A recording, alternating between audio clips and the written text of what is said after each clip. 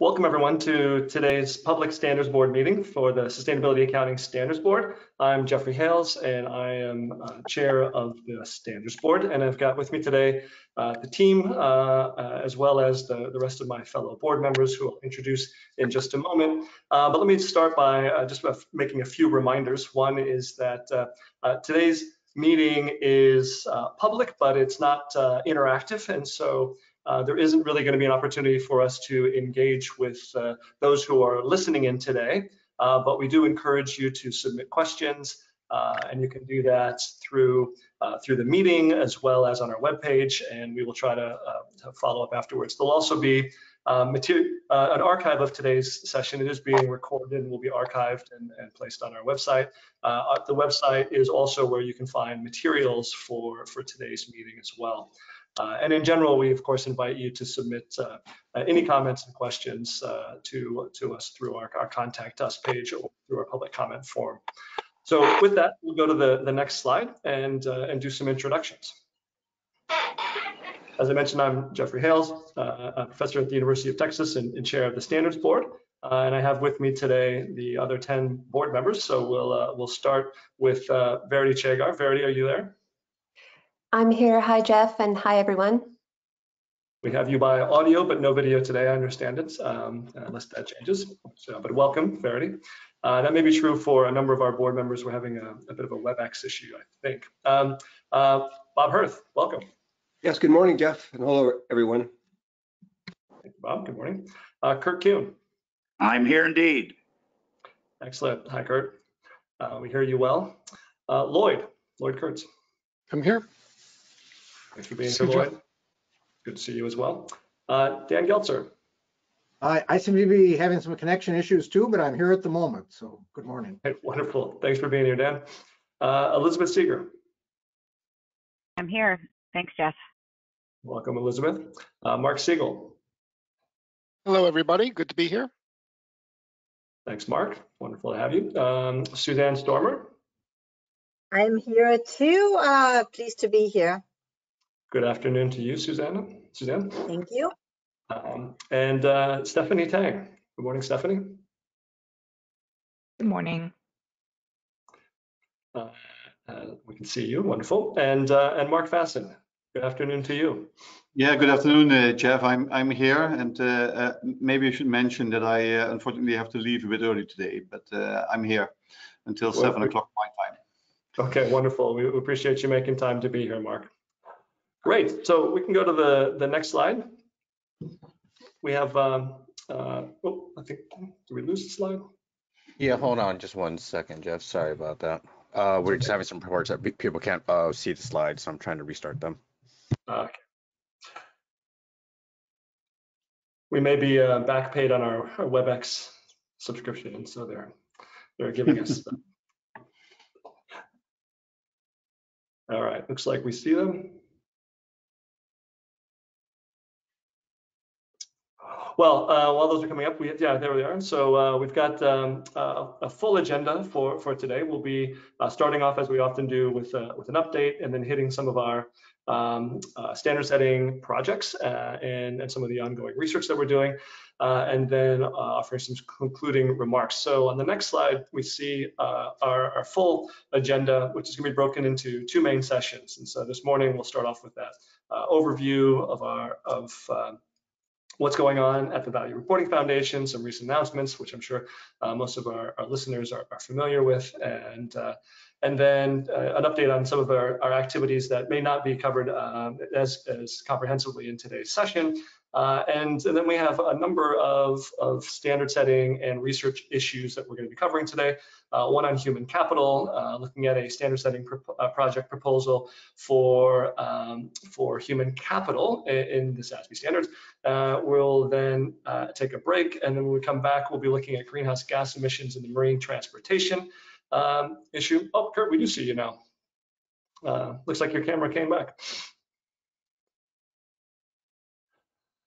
And then also we've got raw materials sourcing an update from our recent public comment period, which closed earlier this last year.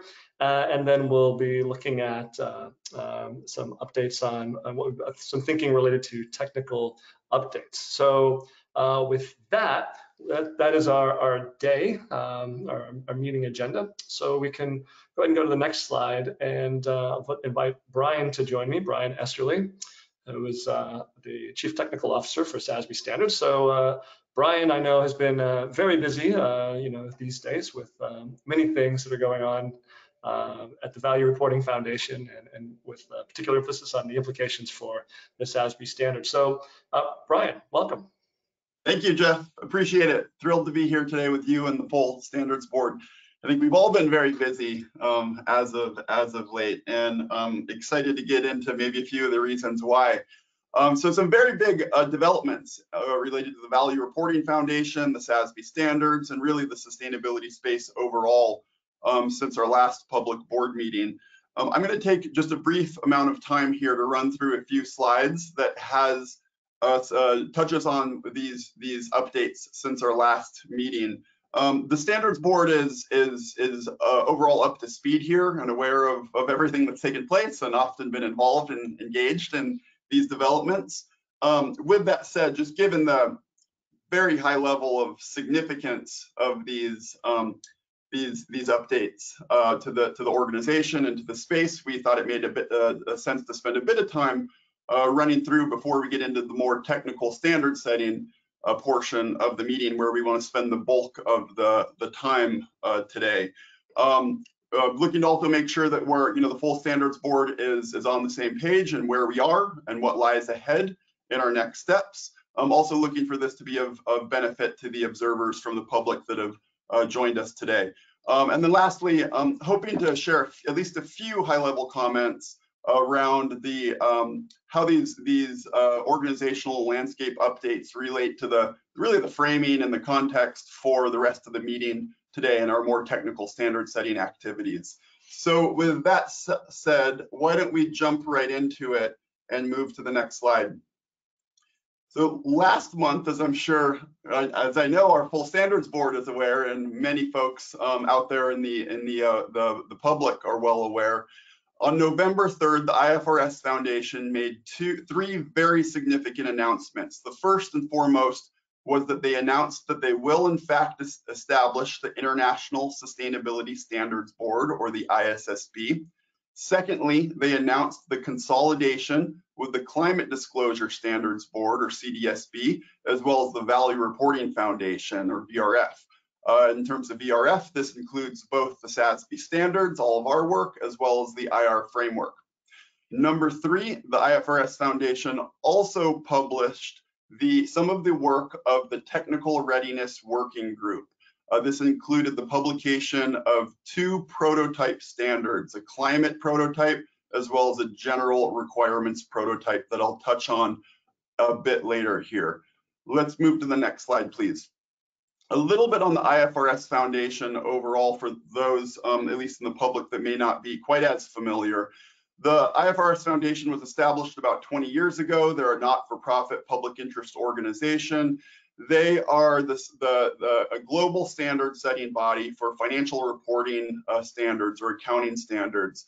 The financial reporting standards are required in over 140 different jurisdictions around the world.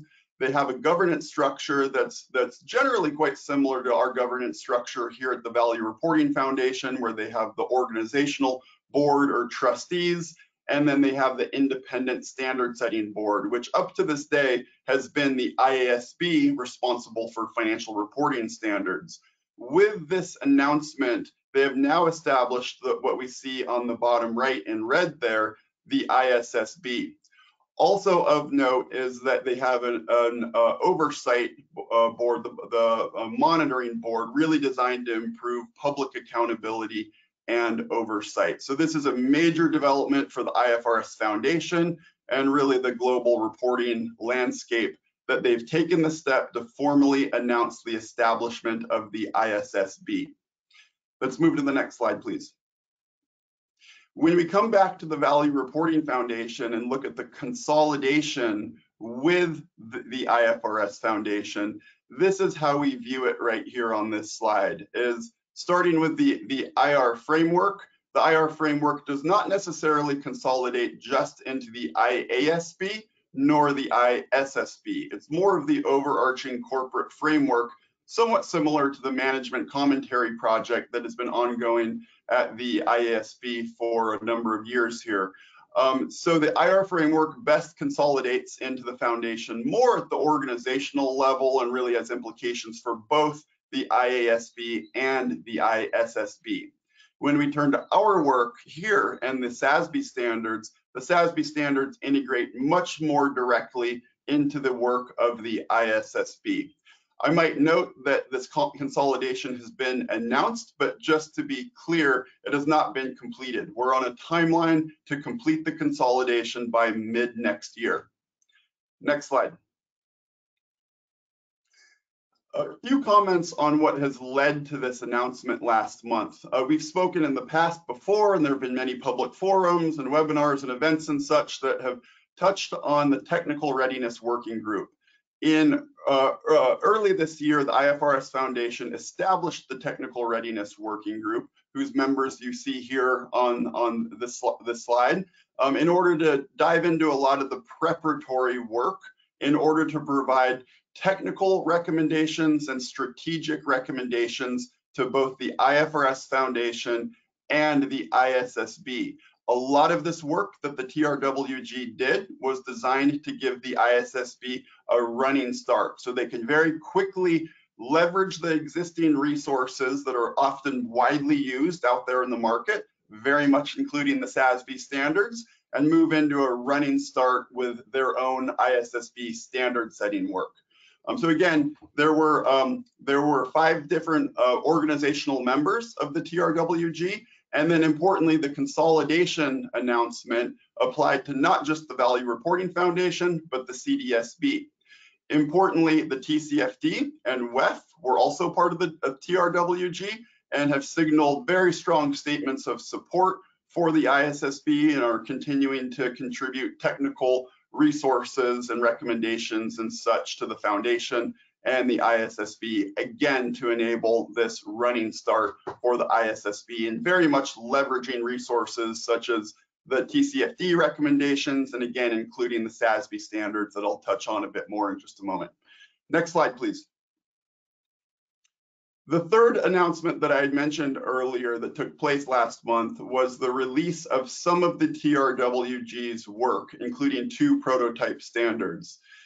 So first I'll start here, and this is really what I think the best place to start is for anyone looking to get up to speed on where the IFRS Foundation is in this area and the likely direction of the ISSB, at least the direction proposed by the TRWG, including the Value Reporting Foundation. We published a summary of the TRWG's program of work.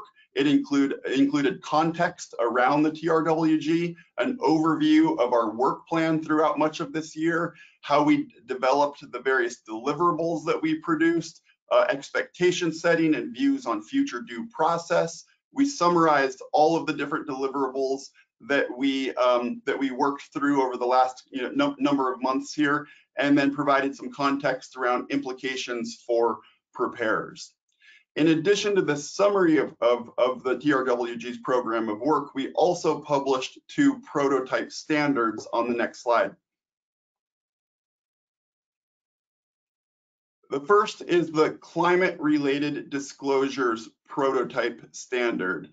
This is designed to be a climate standard that has 2 different parts to it. The first part is what we're referring to more as the thematic requirements. The thematic requirements are very largely modeled off of and built off of the TCFD recommendations, really designed to carry the TCFD recommendations more into a standards format and really a standard itself.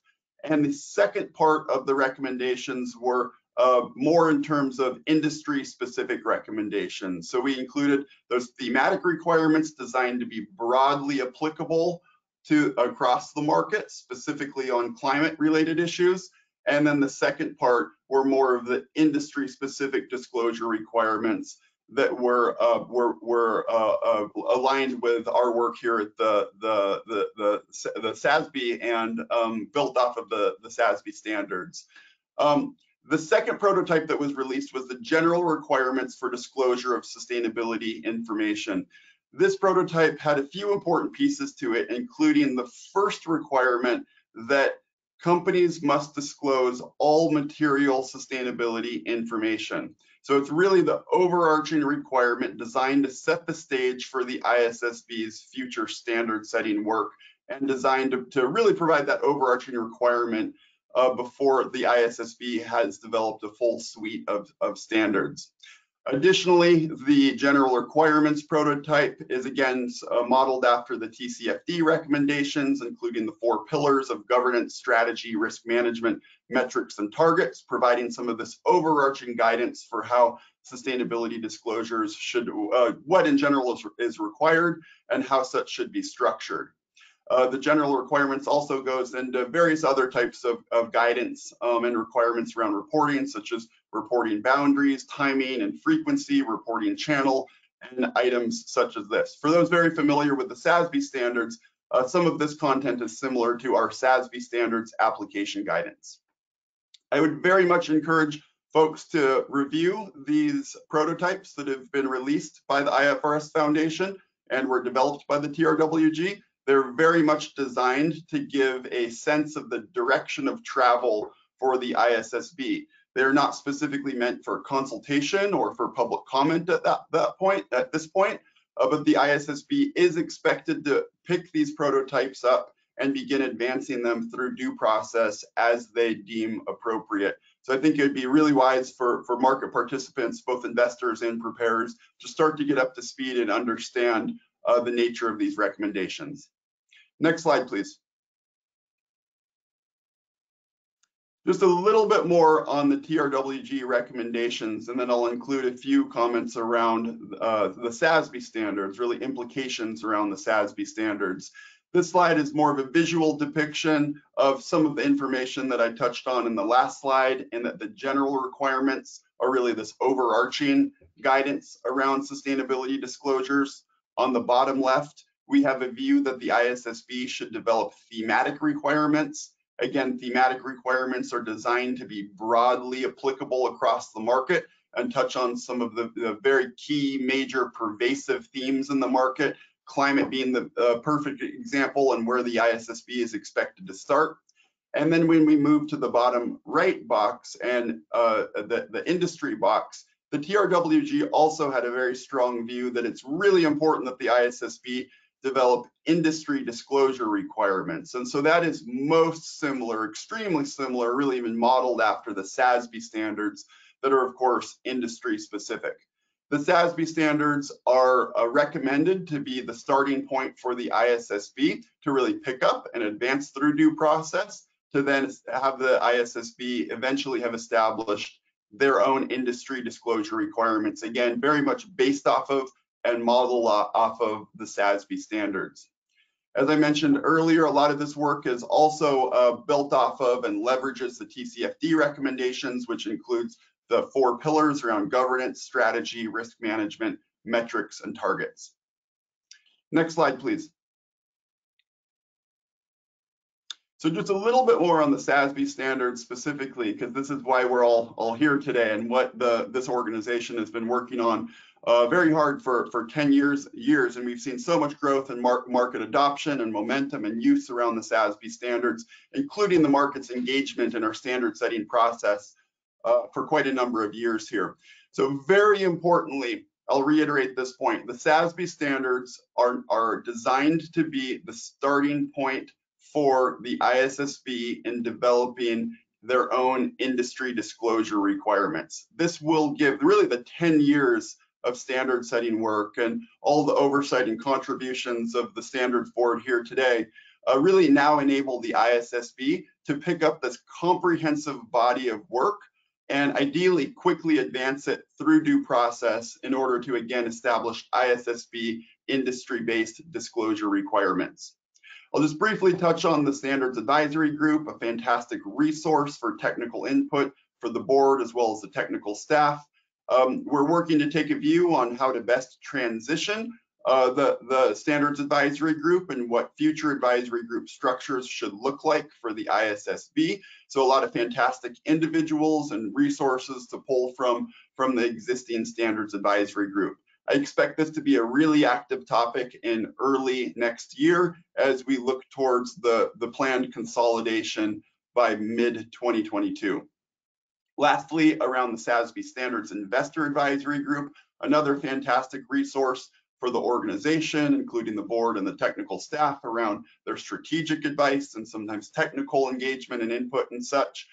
We do expect the Investor Advisory Group to transition over to the IFRS Foundation and the ISSB to continue to provide the strategic advice that has been so extremely valuable for this organization and the SASB standards, including a lot of support that is very much driven market uptake, company uptake in the use of SASB standards.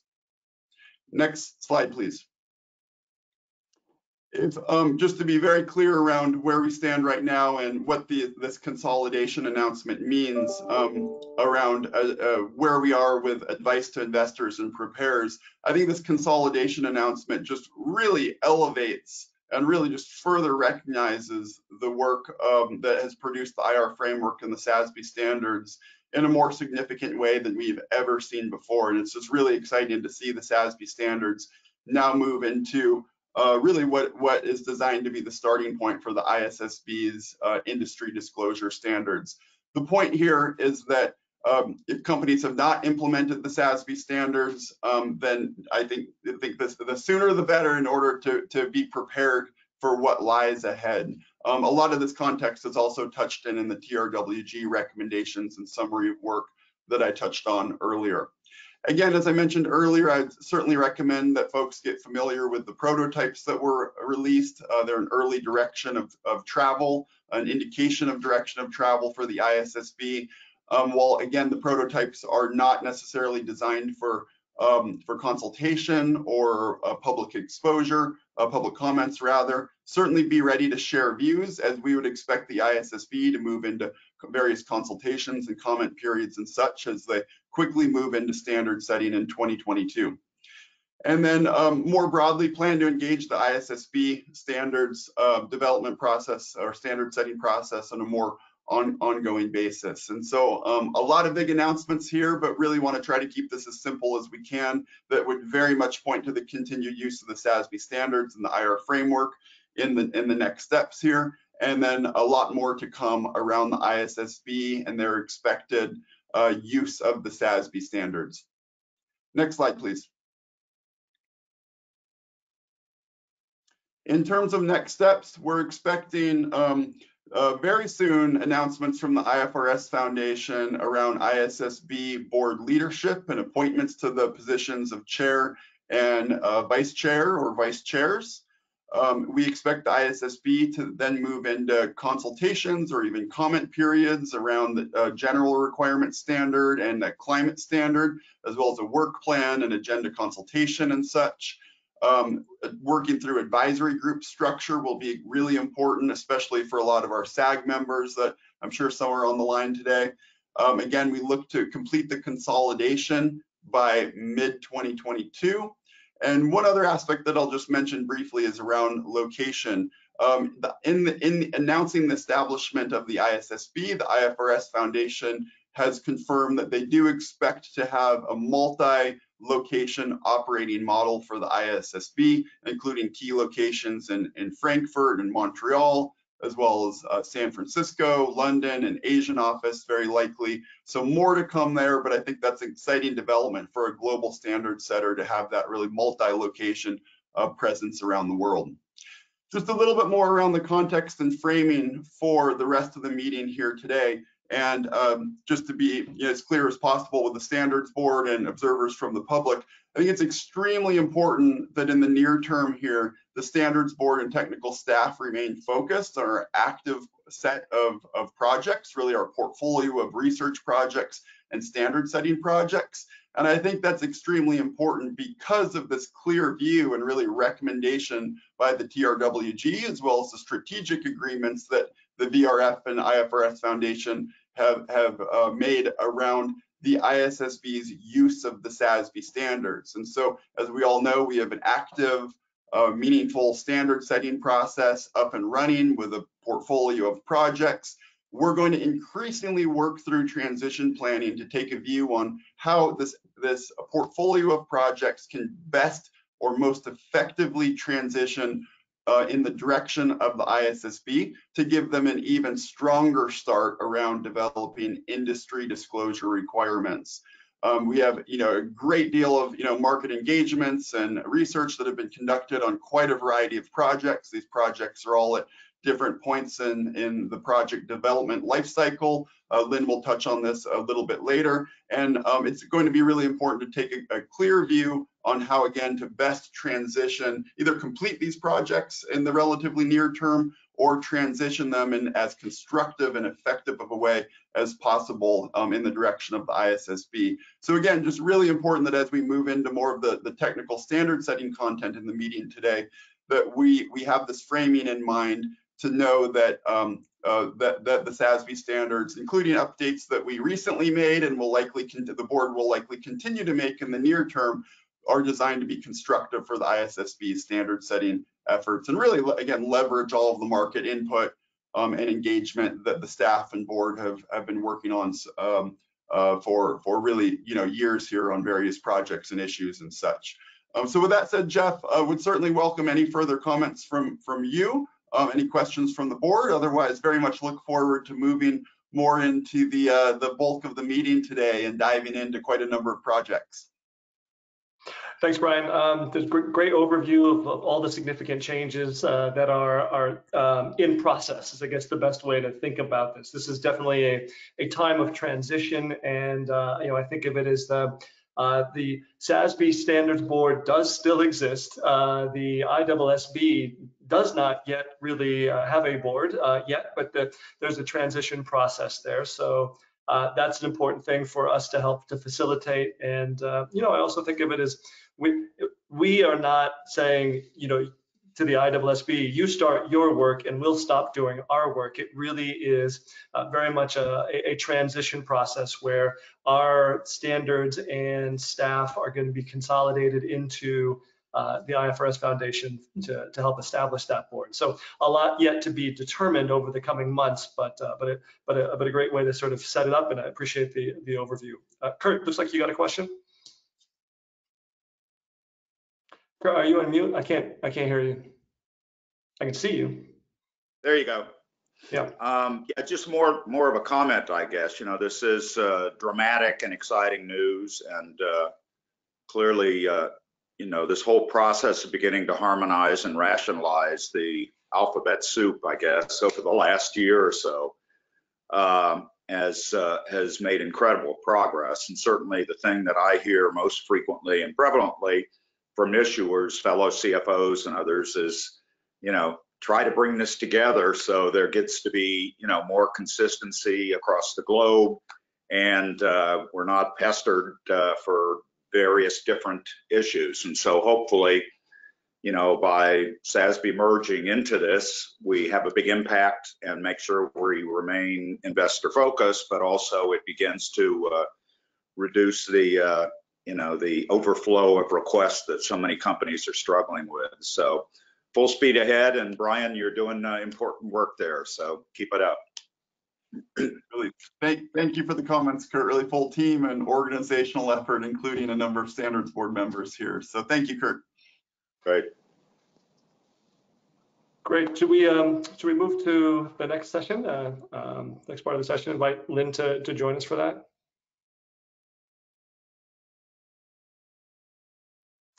All right. Hi, Jeff. Good morning. How are you? I'm doing well. And just to give a heads up, I think I'm not having full-on technical issues, but things are a little glitchy. So if there are audio issues, do let me know, and we'll hopefully troubleshoot through it. All right. Good luck. All right. Thanks, Lynn. Great. Well, thank you, Jeff, and then appreciate the context and background that Brian set. And we'll just take the next 5 to 10 minutes to take a look at our set of current standard setting agenda and research. As you know, we anticipate a lot of those that are listening are interested, what happens to our current body of work? What is our thinking? So we can go to the next slide. To that, wanted to just announce that we did update 3 of the industry standards at the beginning of December. It is for the asset management and custody activities standard in the financial sector, as well as the coal operations and metals and mining standards in our extractives sector. And all 3 of these updates are culminating from our work on 2 standard setting projects, and the changes are effective for reporting periods beginning on or after January 1st of 2022. We do want to, of course, note that these are voluntary standards, and so if there's need to delay on implementing the updates as preparers are gathering data, absolutely we recommend continuing to provide that context in disclosures in accordance to our standard application guidance on modification submissions. But very quickly, wanted to highlight so first on the asset management and custodies activity standard, the update was a removal of the systemic risk management disclosure topic and the associated metrics. And did want to note that this update of removing this disclosure topic is specific to the asset management and custodies activity standard.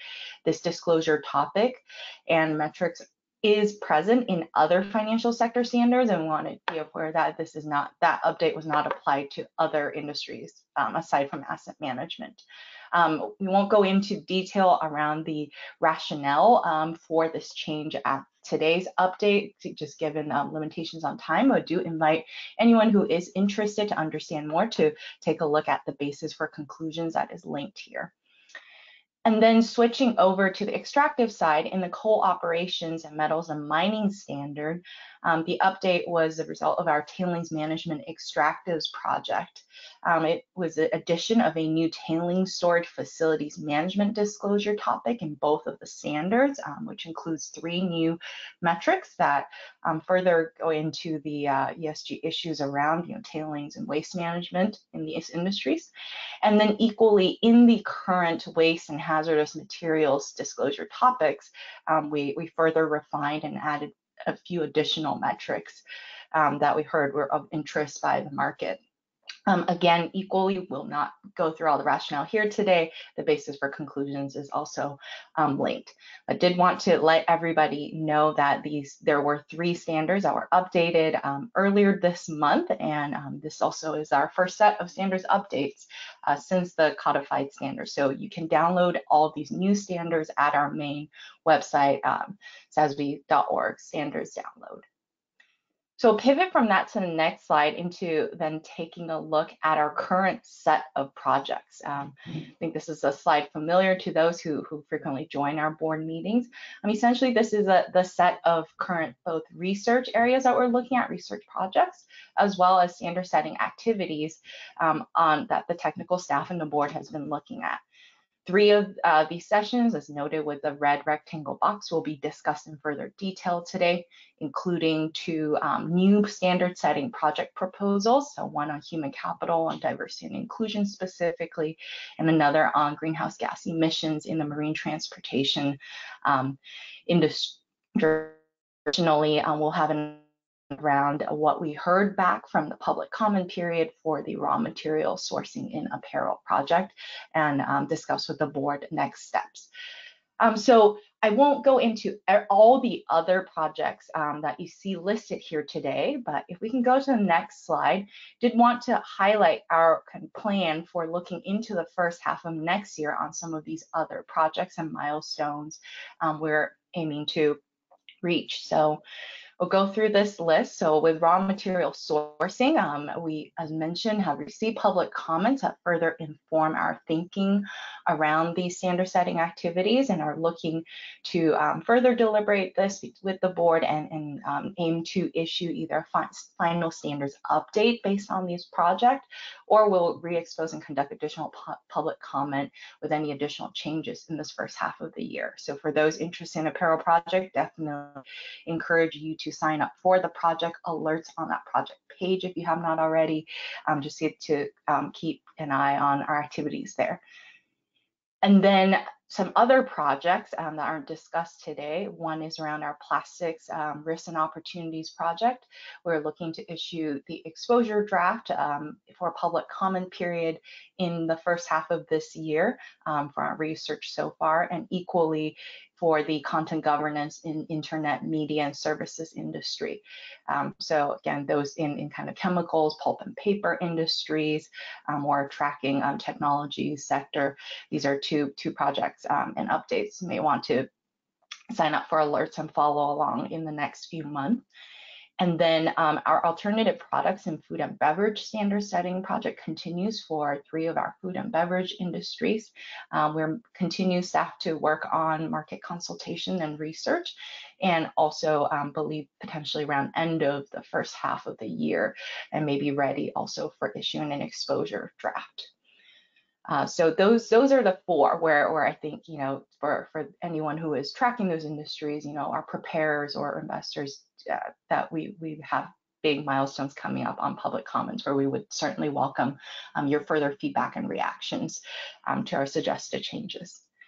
And then the renewable energy and electric utilities project will continue on. For any on the line, appreciate if you have been a part of our consultation process in the last quarter. We'll continue to do so and continue to work on developing the potential proposed changes in the coming first half of the year, although at this point, not necessarily seeing that it will be out for public comment during that period.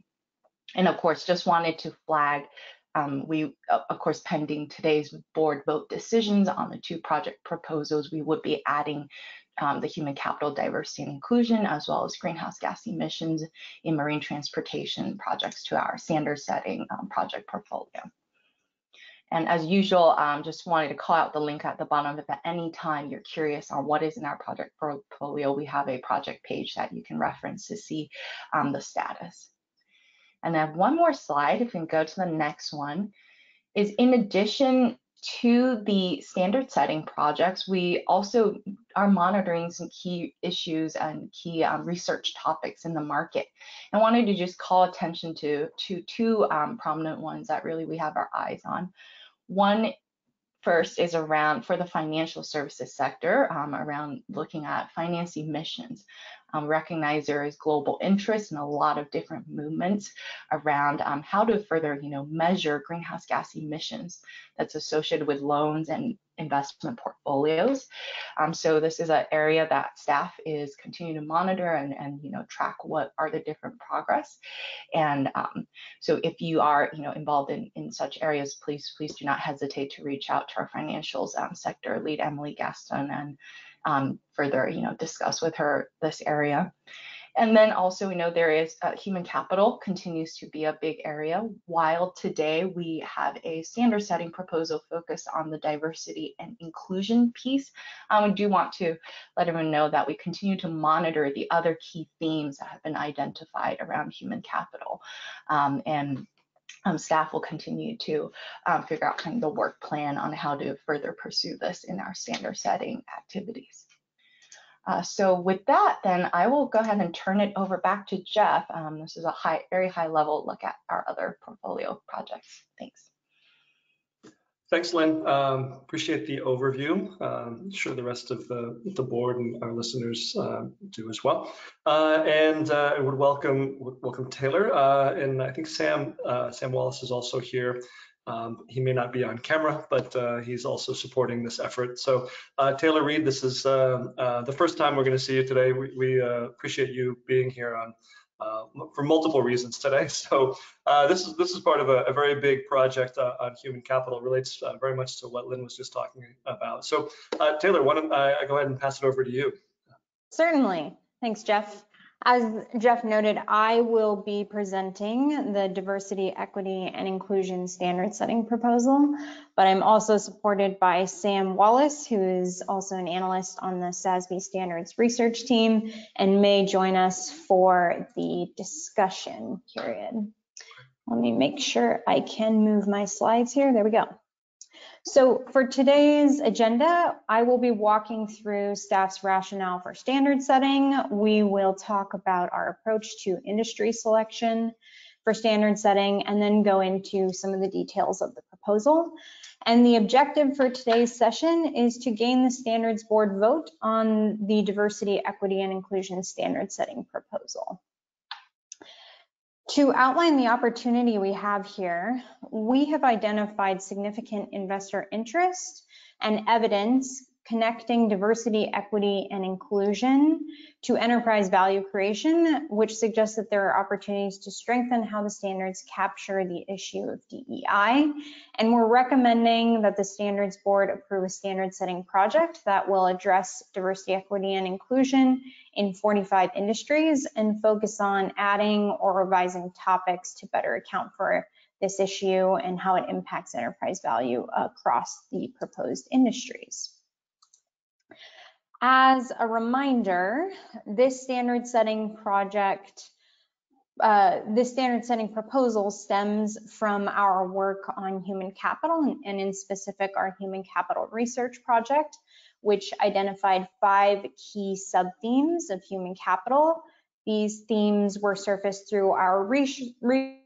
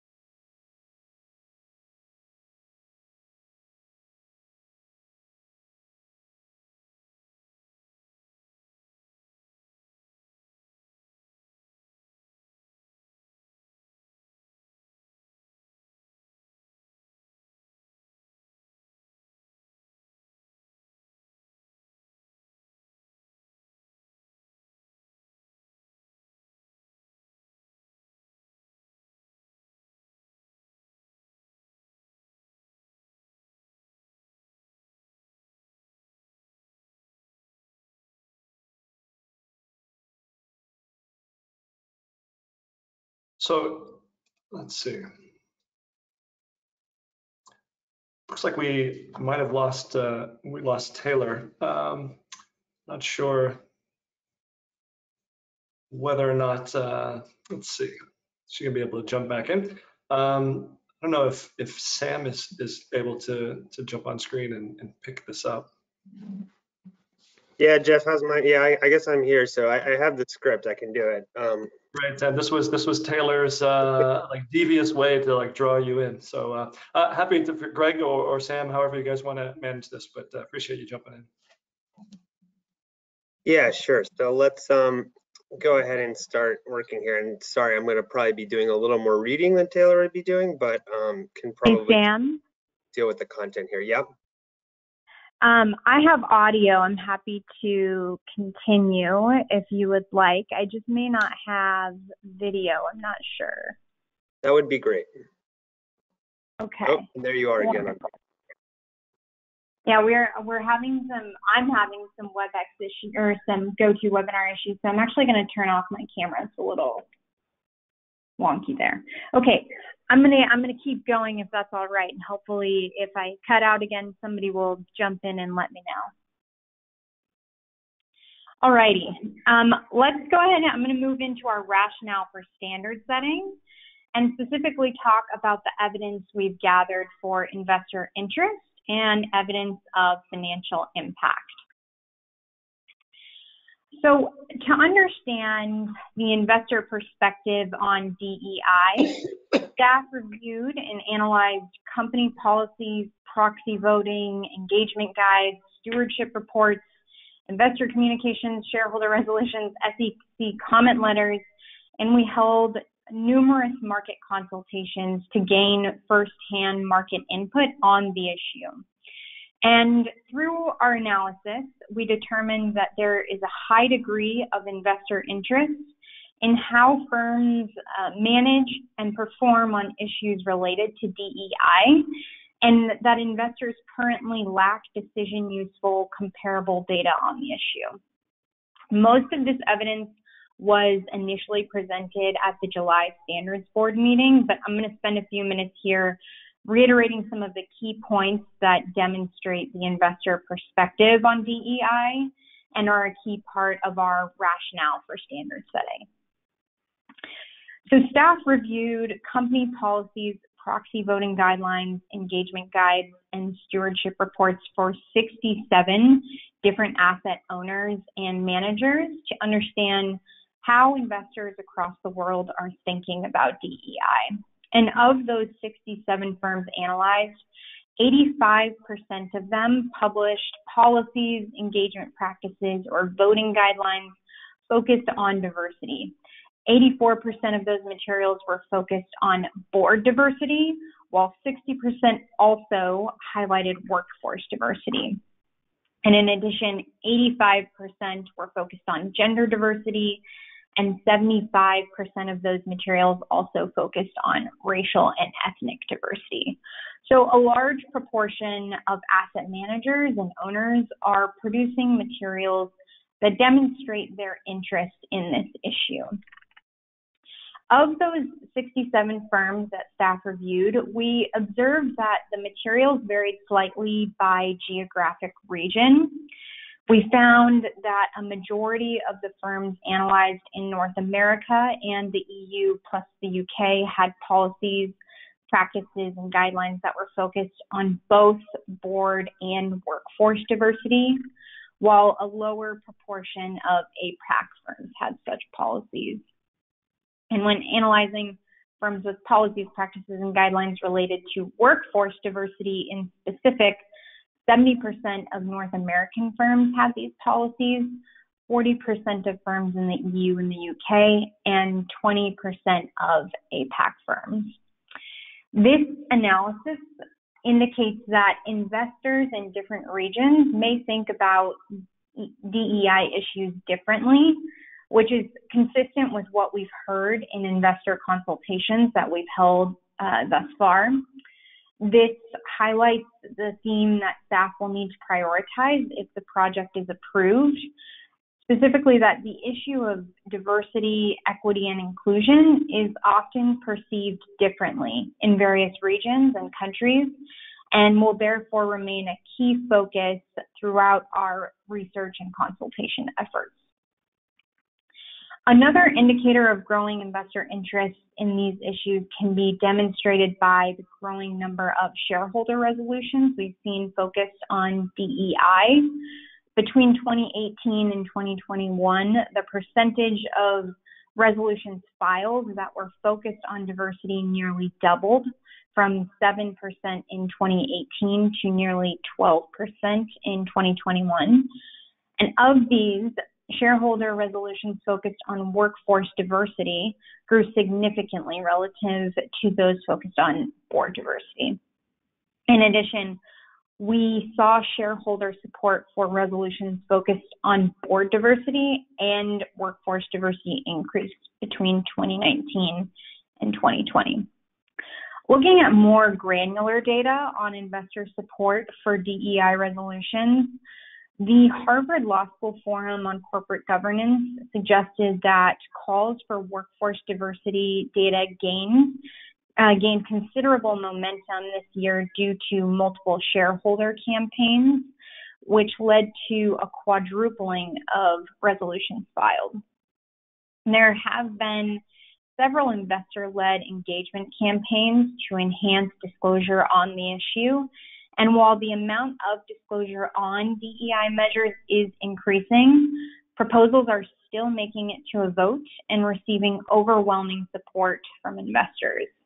So for example, here we can see that multiple votes received majority support from investors, some reaching as high as 80 and 90%, which is not common.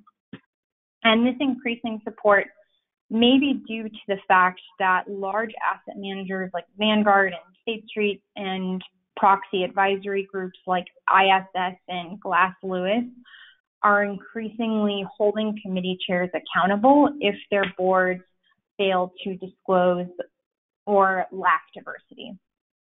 So together, these data points, along with our market consultation with investors across the world, demonstrate that investors are increasingly interested in DEI.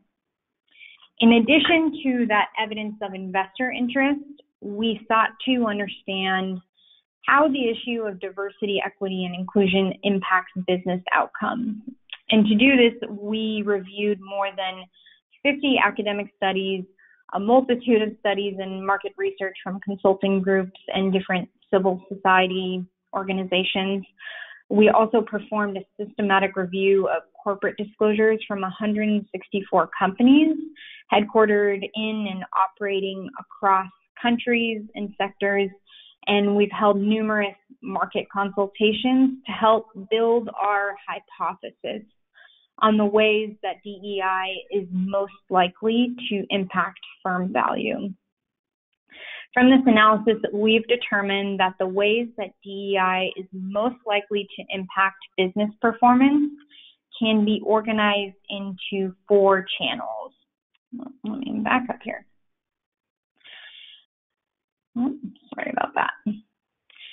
Those are talent attraction and retention. This is the role that DEI plays in a firm's ability to attract and retain talent.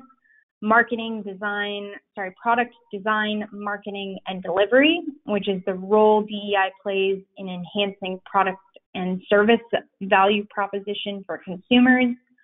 Then community relations, which is how DEI impacts a company's ability to identify, engage, and manage issues related to the communities in which they operate. And then innovation and risk recognition, which is the role that DEI plays in a firm's ability to innovate and recognize risk. I'm going to come back to those channels of business relevance in a moment here, but move on to staff's approach to identifying industries for the proposal. So here we're looking at a visualization of staff's approach to selecting industries for the proposal. First, we drew from that research on investor interest in DEI and evidence of financial impact to determine the ways in which proactive or mismanagement of DEI is most likely to impact business outcomes. And these are the 4 channels of business relevance, which I just spoke through. Next, we defined each of those channels and identified a set of industry characteristics and accompanying indicators for each channel that would help demonstrate whether the channel is likely to be relevant within a particular industry. So for example, the characteristics and indicators that we sought to understand and determine the relevance of the talent attraction and retention channel within a particular industry would have consisted of evidence that the industry faces a sustained labor shortage, maybe has an aging workforce, and low rates of diversity. And then this slide contains a snapshot of the characteristics and indicators that we identified for each channel to help create our criteria for gathering evidence. And I know this is a lot of information and I'm not going to walk through each bullet, and I will note that half of them are bolded, which is just a factor of formatting, I believe. So just wanted to pause here and just share a bit of this list because I think it's valuable to kind of show the types of information that we sought to rationalize the inclusion of industries in the proposal. see if I can advance to the next slide. There we go. So if we were able to gather evidence of those characteristics and indicators from one or more of our channels of business relevance, then the industry was included in the proposal. And before I move on to a specific example of evidence that we gathered for an industry, I want to emphasize that staff aimed to apply its criteria consistently and invested a great deal of time and effort into investigating each of these channels across all 77 industries. And we were often able to supplement our research with market input as well as industry-specific evidence that linked DEI initiatives to financial outcomes. And we're confident in our rationale that we've constructed for each industry included in the proposal. However, I will point out that, as you can imagine, it is an enormous undertaking to gather evidence for 4 channels across 77 industries, while also accounting for the unique international context of each industry. And the reason I'm pointing this out is because if the project is approved, staff intends to enhance our body of evidence during our research and consultation phase and continue to work with the board to adjust the scope of the project as needed. So I will come back to a few of those points in a moment, but I'm going to return to our approach to industry selection and move to the next slide. There we go.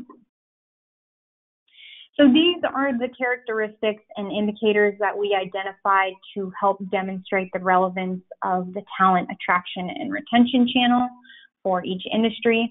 I already mentioned the evidence of sustained labor shortages and an aging workforce. Other characteristics and indicators include low rates of gender and ethnic diversity in the workforce or at the management level, the prevalence of discrimination lawsuits, and high attrition among workers from an underrepresented group.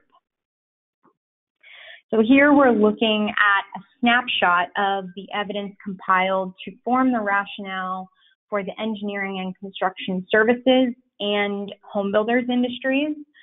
So for example, here we can see that global leaders in the industry believe that skilled labor will have a high impact on the industry for years to come. Statistics from the U.S. show that the workforce is predominantly male. In the U.S., there's a large proportion of the industry's workforce that is aging and will retire in the coming decade. A concern, as research suggests that the younger generation isn't interested in the construction industry.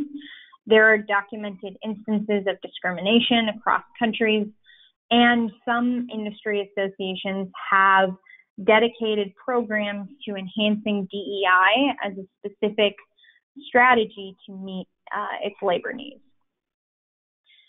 One thing about this example is it highlights the social impact that companies within each of these industries, the engineering, construction, as well as home builders industries, can have by focusing on diversity, equity, and inclusion when attracting and retaining talent.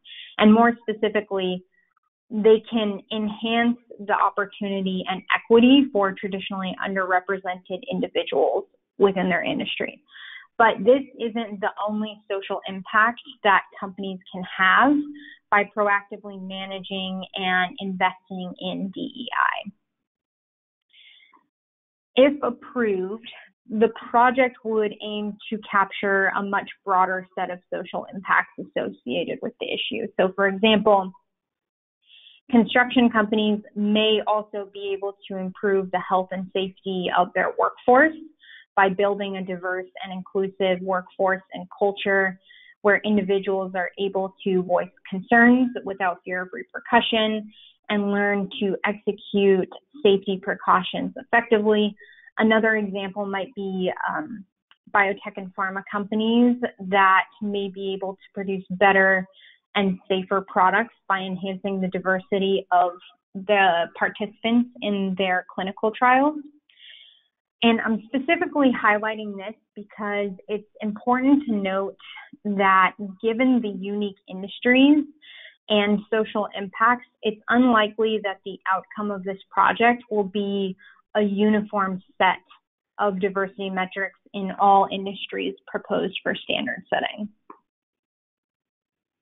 So with that, I will move on to our proposal and walk through the industries that we are proposing for standard setting. So here we're looking at the list of 45 industries that staff has established evidence for one or more channels of business relevance. And of these 45 industries, 4 industries already have a topic on employee engagement, diversity, and inclusion that staff think may be further revised. Here, this is a list of the industries that are proposed for standard setting, which are highlighted in red, and the industries that are not proposed but have an existing topic on employee engagement, diversity, and inclusion, and those are highlighted in pink. And together, this list makes up 53 industries. And then finally, here, I've listed all 77 industries and containing the industries that we are proposing for standard setting in red, and then those that have the existing employee engagement, diversity, and inclusion topics in pink, and then those industries that staff did not find sufficient evidence for and is not including in the standard setting proposal. And this is where I'm going to come back to a few points I made earlier, in that staff aims to apply its criteria for gathering evidence consistently across all industries.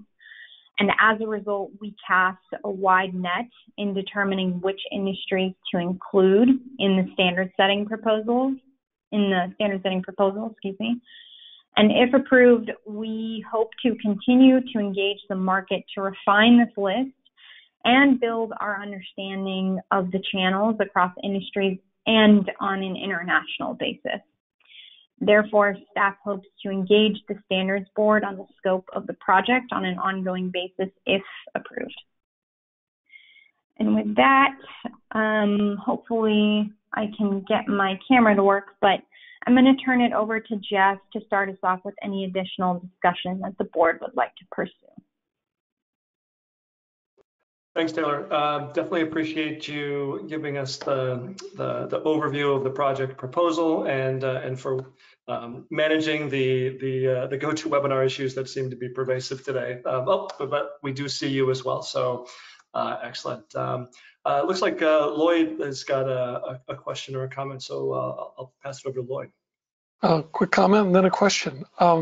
Comment. Very high degree of difficulty project and really impressive progress on it. Congratulations. I think this is the clearest I've seen the issues outlined, and fantastic work so far. Question on the industries. Obviously, we're coming up to vote on whether to initiate the standard setting progress. Are the industries that have been selected set in stone, or is that something that would be subject to some later consultation and feedback? Yes, this is the initial set of industries that we've identified evidence for, but as I mentioned, this would be an area of focus for research and consultation to kind of refine the list if needed, continue to gather evidence, and adjust the list if necessary. And that would be a conversation we would want to have with the board. So it's the conclusion we've come to at this point, but I think that just as we've done with other standard setting projects, if we uncover new evidence that suggests that the scope should be altered, that's on the table and up to the board to discuss. Great, thank you. Thanks, Lloyd. Bob, looks like you're next.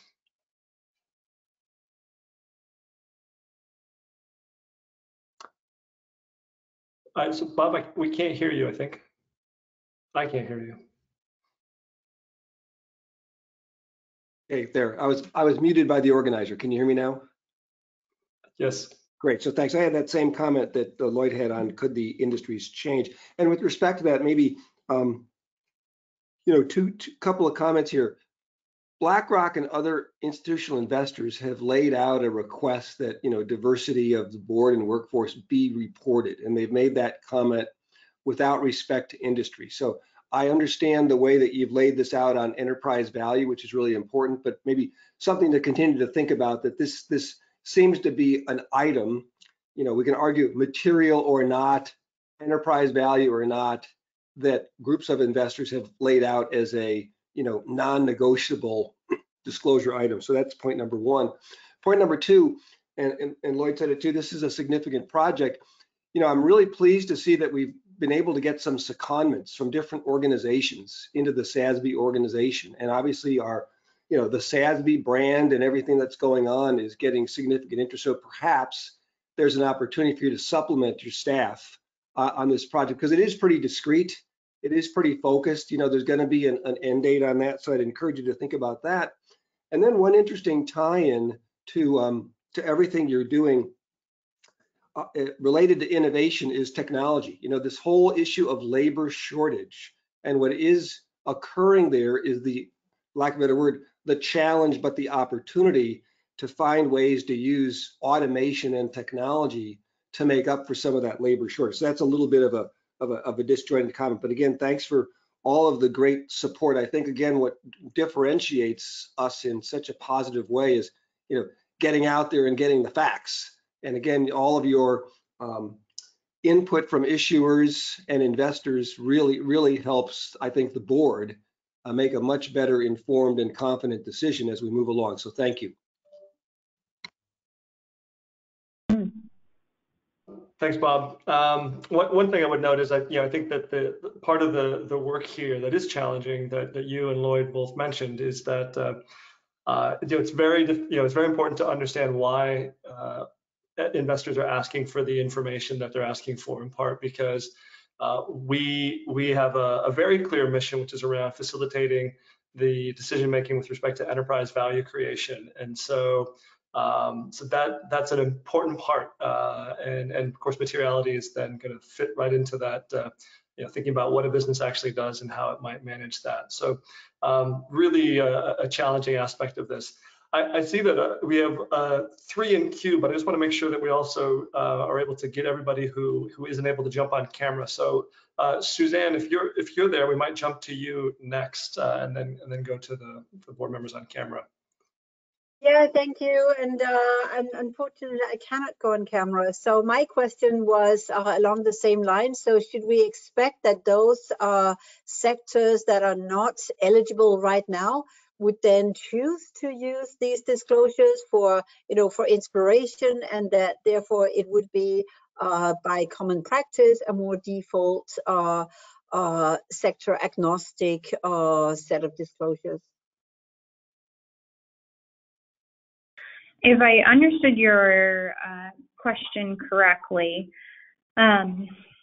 if we develop diversity, equity, and inclusion metrics for a particular industry and not for another industry, and a company within the industry that does not have DEI metrics would like to use those DEI metrics for industry standard outside of its primary industry and sector, that is completely fine.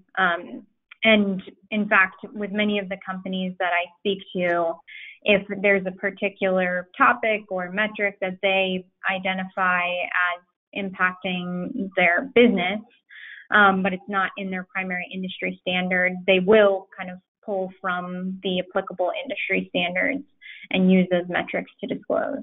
So hopefully that got to your question a little bit. No, and I think that was clear, and I think it's also to say fully supportive of the sector-specific approach that you've taken, which is an extra layer to all the research you've already done. But I could easily see that it would become a more generic approach. But thank you. Thanks, Suzanne. I would just also follow on Taylor's comments there and mention that we do have the Human Capital Bulletin, which takes a collection of all the human capital metrics and disclosure topics that are already in the SASB standards, groups them together, and is a resource that companies can use to the extent that they are looking for guidance on something that's not in their industry standard. That is one resource that they could also look to voluntarily to use. So with that, Mark, I think you were next in the queue. Sure, thanks, Jeff. And Taylor, let me just add the kudos that everybody else is giving too. I think what I particularly love about the top-down and bottom-up approach that the staff has done here, it's really additive to everything I've seen in the literature. The sector-specific approach and this whole understanding of why this DE&I might be relevant could lead to potentially something different in different industries. It might not, it might. But to build on Suzanne's point, like I think it's like if we understand and we add to the literature why it's relevant in certain industries or not, even if the other industry doesn't have it, but they particularly think that one of those reasons resonates with them, they could pick the industry that has that same basis for why to volunteer to do some of these disclosures. So that's why I think it's particularly additive. And as others have said, this may or may not be set in stone in terms of the number of industries and the market input that you're going to get and have gotten can be useful in figuring out the industry breakdown. The other sort of thing that I wanted to bring up was on the community relations business channel of business relevance. If you could just help me understand, like I haven't loved that label. You know, to me, is it if I were to shortcut it, is it sort of like local community externalities would be a could you just hum a couple more bars on what we mean by community relations? Because I think a layperson, when they hear community relations, might not be after the same thing that you're pointing out. Mm-hmm. Yeah, I think you're on the right track there, Mark.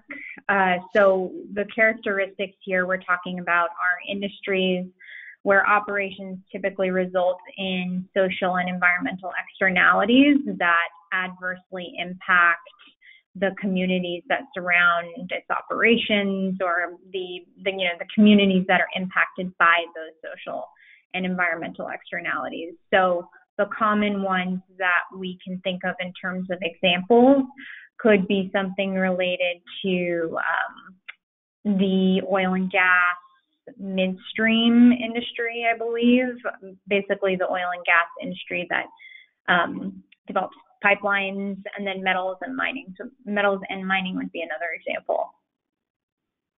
Great, thank you, it's helpful. Verity? I want to add my congratulations and thanks also for seeing this project to this stage, and I'm very supportive of this project in particular.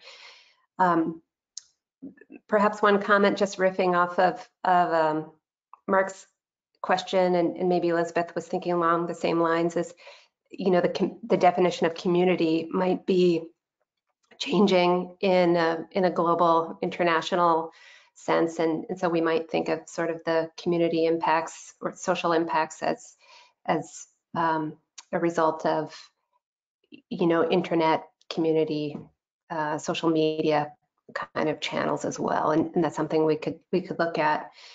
I wanted to comment, and again, thank you for acknowledging that the scope of industries could expand or contract as you learn more from the market and gather more feedback from the market. It was really helpful to see which are already covered on this issue and which industries would be proposed for additional work and which are not proposed for this project. And my question is really about understanding more about really the discipline you're bringing to this task of evaluating evidence of these financial impact in these channels, and hoping that you can still hear me if I turn off my video, because I don't know if I was coming through. But my question is about, you know, the evidence you required when evaluating a potential industry and, you know, what you might be looking for from additional market feedback. Could you talk about, beyond industry associations or industry reports, when you looked at company-specific evidence, were you looking for a certain number of companies demonstrating these channels and characteristics within an industry, a certain minimum number, or a certain amount of percentage of market cap, or some kind of qualifier?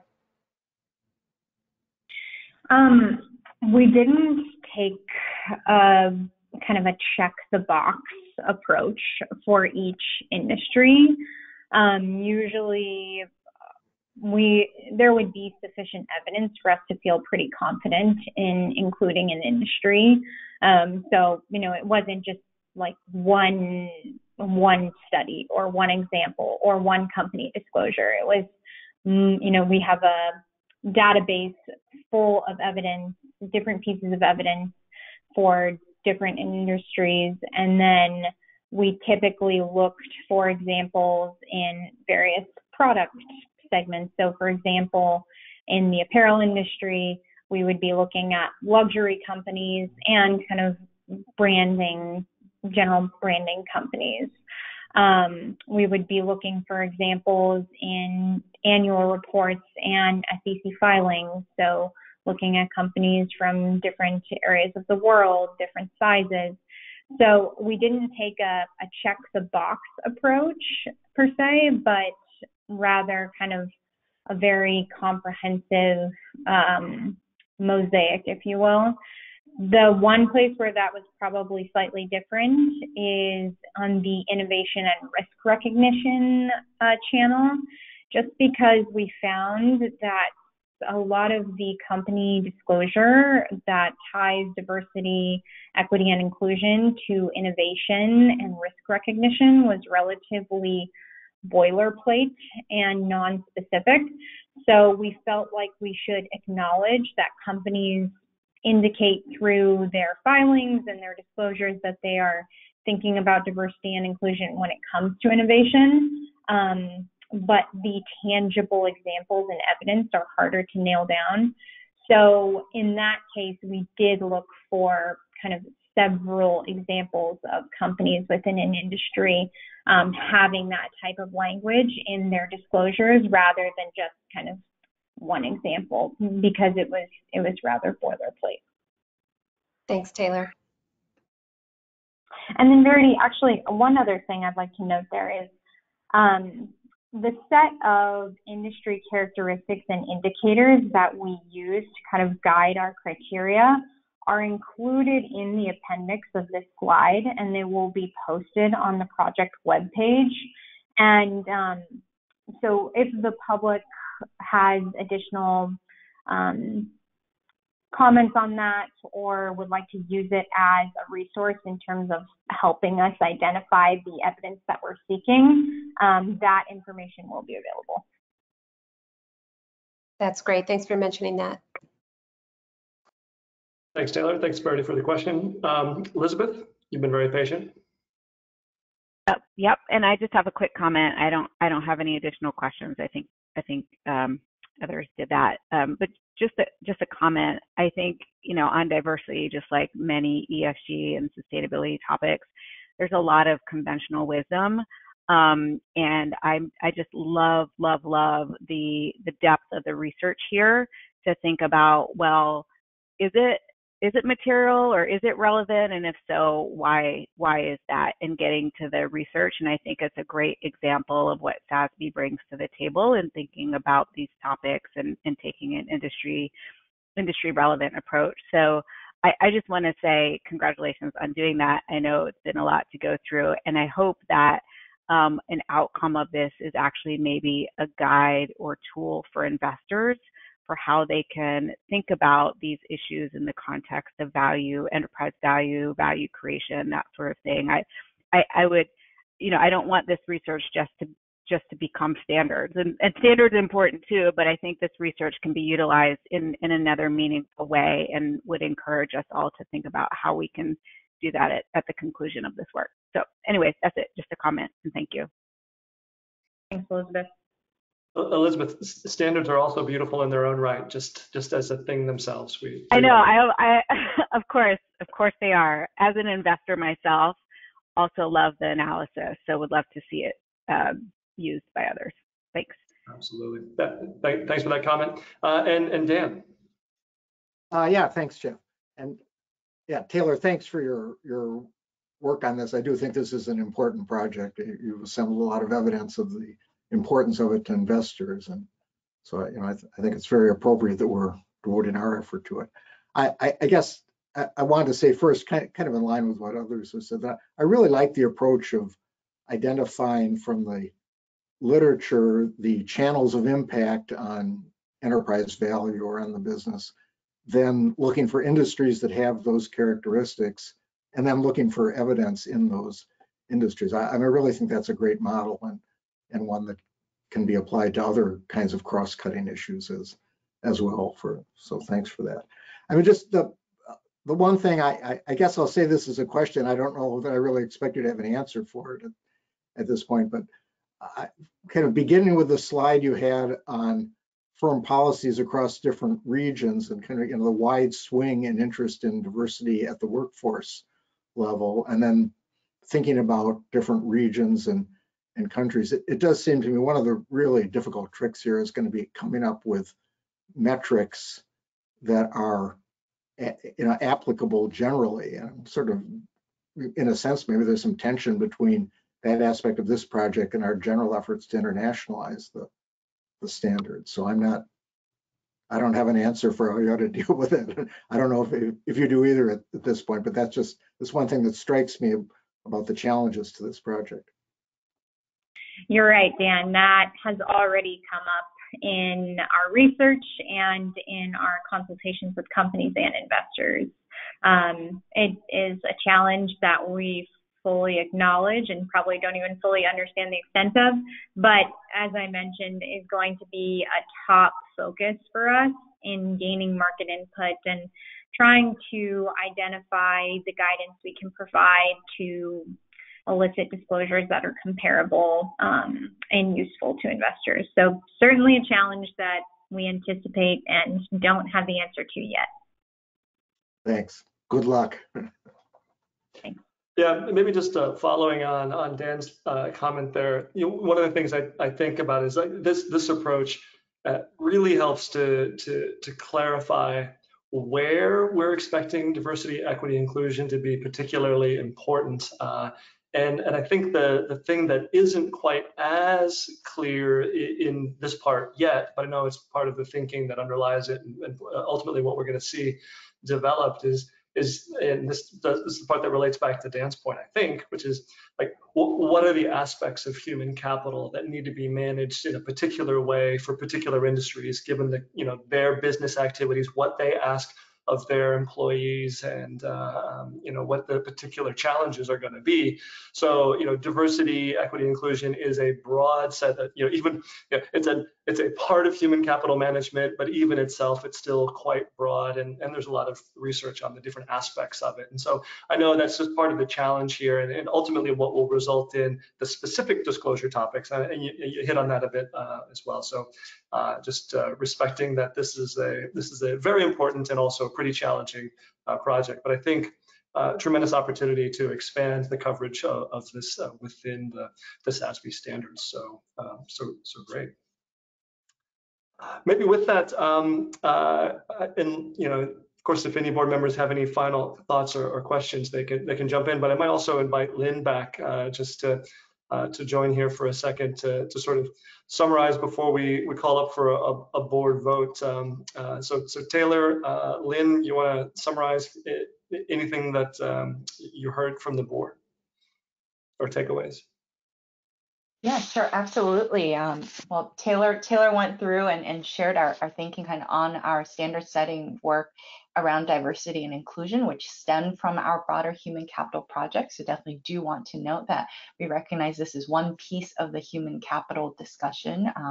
And equally, we are excited to continue moving this forward and seeing how it manifests in specific sections. I think, we heard from the board, definitely there's recognition that this is the initial starting set of industries. There is likely, and maybe broader interest in other industries not included in the scope. And I think equally staff shares the view. This is a great starting point to start looking at this initial set of industries. We very much welcome market feedback, participation to further build on the research that Taylor has shared, that staff has done up to date, to further finesse this list and explore, also further how this applies on maybe a broader thematic level. There are a couple, I think, discussions that the board brought up around certain channels that, we also will continue to make sure it's clear and for the market as well as the board and the understanding. But otherwise, we are very interested in, sharing with the board this proposal and looking forward to the board's vote on this issue. Great. Yeah, so I didn't hear anything that sounded like a major road stop. So I think we're certainly ready to potentially take a vote on this. So what we can do is invite the board members. If you can turn on your camera, that will facilitate that. And then once we've got the board here, looks like we've got most, but I think actually, maybe we do have everyone. 3, 6, 7, 8, 9, 10, almost everybody. I can't tell who we're missing. So with this, what's that? Kurt is not on camera, but I think he's still with us. Thank you for the quick identification of. I am indeed. It's here. All right. Do I hear a motion to approve the initiation of a standard setting project on diversity, equity, inclusion as proposed by the staff today? So moved. Thank you, Verity. And a second? Second. All those in favor indicate through video format in any way you choose. Aye. Any opposed? Hearing none, then we'll say that this is passed by unanimous vote. So thanks to the board members for being here today and for the discussion, and thank you, Taylor, for all the work that you and Sam have been doing on this in the background and for presenting on it today. Do you want to quickly just mention sort of next steps? Yes, please. I can advance to the next slide. I will run through some of our anticipated next steps, which will largely consist of research and consultation. We're going to continue to build our body of globally applicable evidence. I'm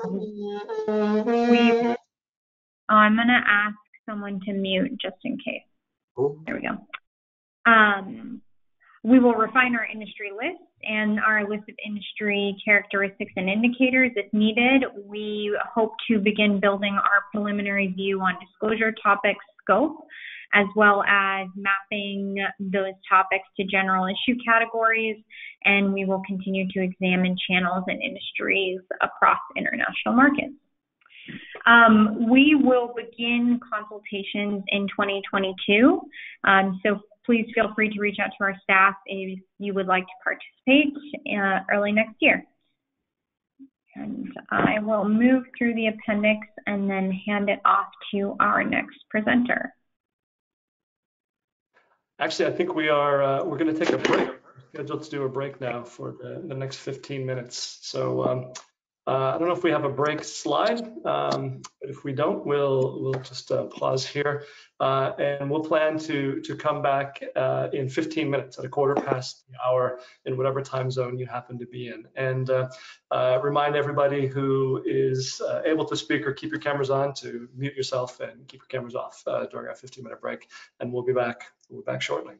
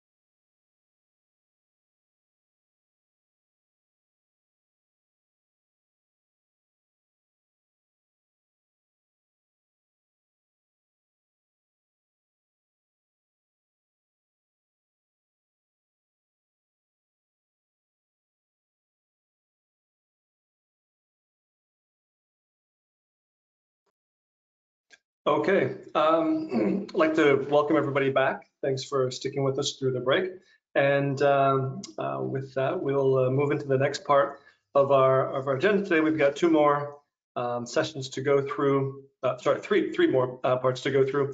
But we'll start with the marine transportation industry and welcome Max Lemerle. He's new to this format. I think this is going to be your first standards board meeting. So welcome, Max. And you picked a great day for it. We're having more technical issues than we typically do. Actually, I'll just attribute it to you since you're the difference here today. Definitely me. Fingers crossed nothing goes wrong in this presentation, but now I've cursed it. So yeah, well, so far so good. So thanks for being here today, Max. Yeah. So good morning, everybody. Hope you're all doing well. My name is Max Lemerle, and I will be walking us through the greenhouse gas emissions topic update within the Marine Transportation Standard. So our session objectives for the presentation will be twofold. First, to present the rationale for standard setting, and second, to present staff's recommendation as a result of work we've done to date, which is to initiate standard setting to address some opportunities we've identified to improve the marine transportation standard. At a high level, the overall issue is that the current metrics in the greenhouse gas emissions and air quality disclosure topics in the marine transportation standard lack completeness and comparability in measuring performance regarding greenhouse gas emissions and non-greenhouse gas pollutants. Overall, we would like to evaluate improvements to the metrics in both the greenhouse gas emissions and air quality disclosure topics in the standard. And to quickly walk you through our rationale for this,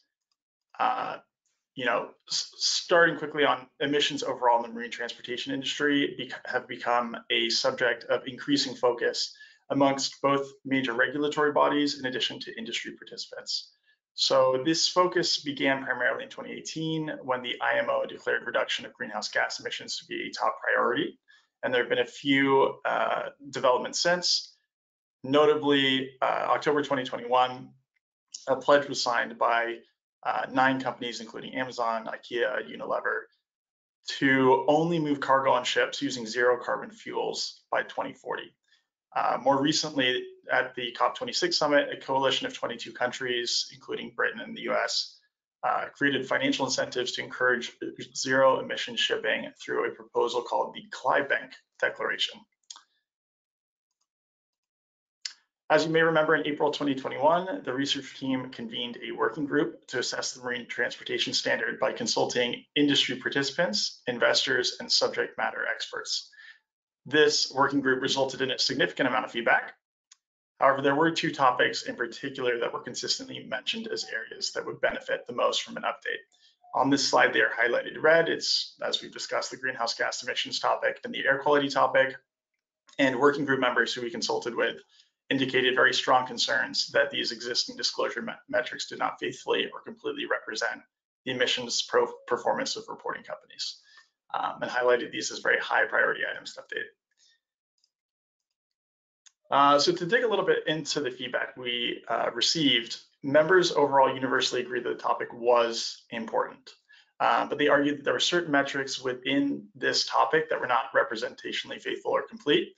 Specifically, the TRMT 110A.3 Part 3, which is the percentage renewable, was one thing members focused on.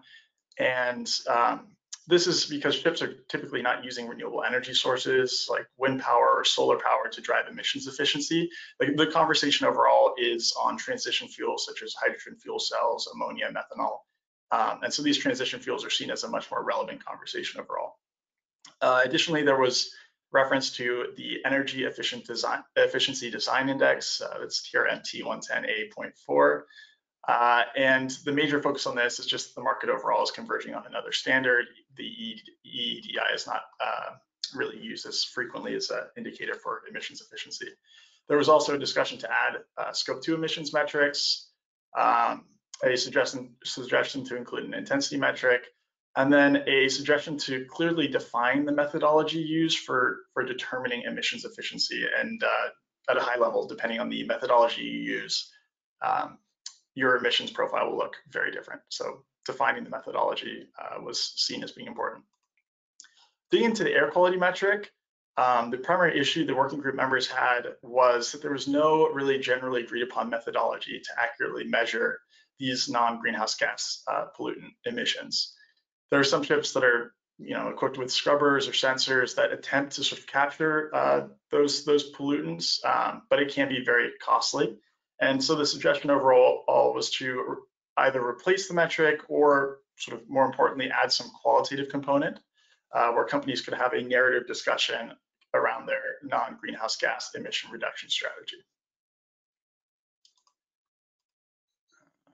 Okay, so then following the working group, we actually dug a little bit into company disclosures, and we analyzed 17 disclosures aligned with the Marine Transportation Standard and listed as reporters on the website.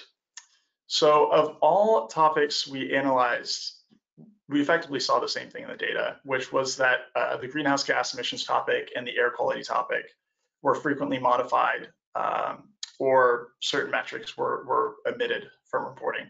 And as mentioned, this was consistent with the working group findings. To dig a little bit more into that data, you can see disclosure alignment overall for that greenhouse gas emissions topic is fairly strong. So those first 4 line items, sorry, you see actually fairly high alignment compared to the overall reporting average at the bottom, that's 61%. And you can see at those last 2 points that we discussed, the alignment is actually very low. So less than half of companies were in alignment with SASB's overall reporting methodology. A good portion of them modified the way in which they reported this data, and a large portion omitted. So this high alignment for those first 4 metrics versus the overall average does echo working group feedback that companies did find this overall useful to report, but we're seeing that pretty clearly that those last 2 could use a little bit of improvement. Digging into the air quality topic, overall disclosure alignment was low across the board, with less than half of companies in full alignment. We did discuss the difficulty of measuring these metrics earlier, so a lot of companies chose to modify their or to sort of disclose a different methodology they use to capture this, and this becomes fairly clear when looking at the data. So given this, staff's recommendation is staff believes the evidence of investor, industry, and regulatory interest suggests standard setting is warranted for the Marine Transportation Standard. And this is primarily supported by 2 factors. 1, the increase in market interest, and 2, that feedback we've received to date. Additionally, in the market interest column, we've seen customer pressure. We mentioned earlier, Amazon, IKEA, Unilever, a bunch of companies coming together to sort of pressure the industry to focus more on emissions. That is a driving factor. So considering those 2 factors, the proposed project supports our standard setting agenda and prioritizes both our focuses on climate related research and, importantly, demonstrates responsiveness to the market. In addition, there are multiple references in the technical protocols to US-based frameworks instead of the internationally applicable International Maritime Organization regulations. And this would benefit from an update. We had multiple working group members point that out as well. Overall, the project satisfies the criteria of mission alignment, prevalence, feasibility, and capacity. Specifically, and most importantly, mission alignment. Staff believes there's a clear mission alignment to improve communication by companies to investors on these key climate-related risk and opportunity to the industry. And secondly, the reduction in greenhouse gas and non-greenhouse gas emissions is today a very prevalent issue and getting increasingly prevalent globally. In terms of next steps, we sort of have 3 main categories we'd like to focus on. The first is engaging additional industry experts. So this is investors, corporates, various subject matter experts on these issues. Key phase of the process will be to focus specifically on that investor input, and additionally to contact various organizations in the space like the International Maritime Organization to get their input. We would like to assess the project portfolio prioritization and staff resource capacity, and identify changes overall that will have the most significant impact on cost effectiveness and decision usefulness, and overall provide the most accurate picture of a company's emissions profile to sort of address the working group feedback and feedback from various industry participants. So with that said, I'll turn the floor over to Jeff for discussion and deliberation, and I'm very happy to answer any questions that may come up. Thanks, Max. Looks like we're switching the slides. There we go. They're back. Give my board members a chance to think of or to jump in with their questions. Looks like we've got Bob on deck. Bob, go ahead. You might be on mute, possibly in imposed mute. You can. I'm unmuted now. How's that? Yep, sound great. Thanks, Bob. Fantastic. Max, thanks. I thought the multiple sources of pressure and timeline was really intriguing. So thank you for that. And again, another great example of how not just what we think, but what other people think is so important to driving this. Also, for benefit of the audience, this whole working group concept, I think, has been great. You know, as we prepare for this meeting, we've talked about how significant and helpful, you know, the real experts were in advising you and coming up with, you know, positives about the standards, but where they could be improved. And I thought it was interesting to see the desire of the working group, those who have to do the reporting, you know, wanting to make it better. So thank you for that. I really liked the modification slide that you did. In fact, Jeff, as I think about that, I know we've had some discussions on what we call disclosure quality. You know, so how completely and closely does a company follow different standards? And so that was very helpful. Thank you. And so I guess in conclusion, I'm very supportive of this.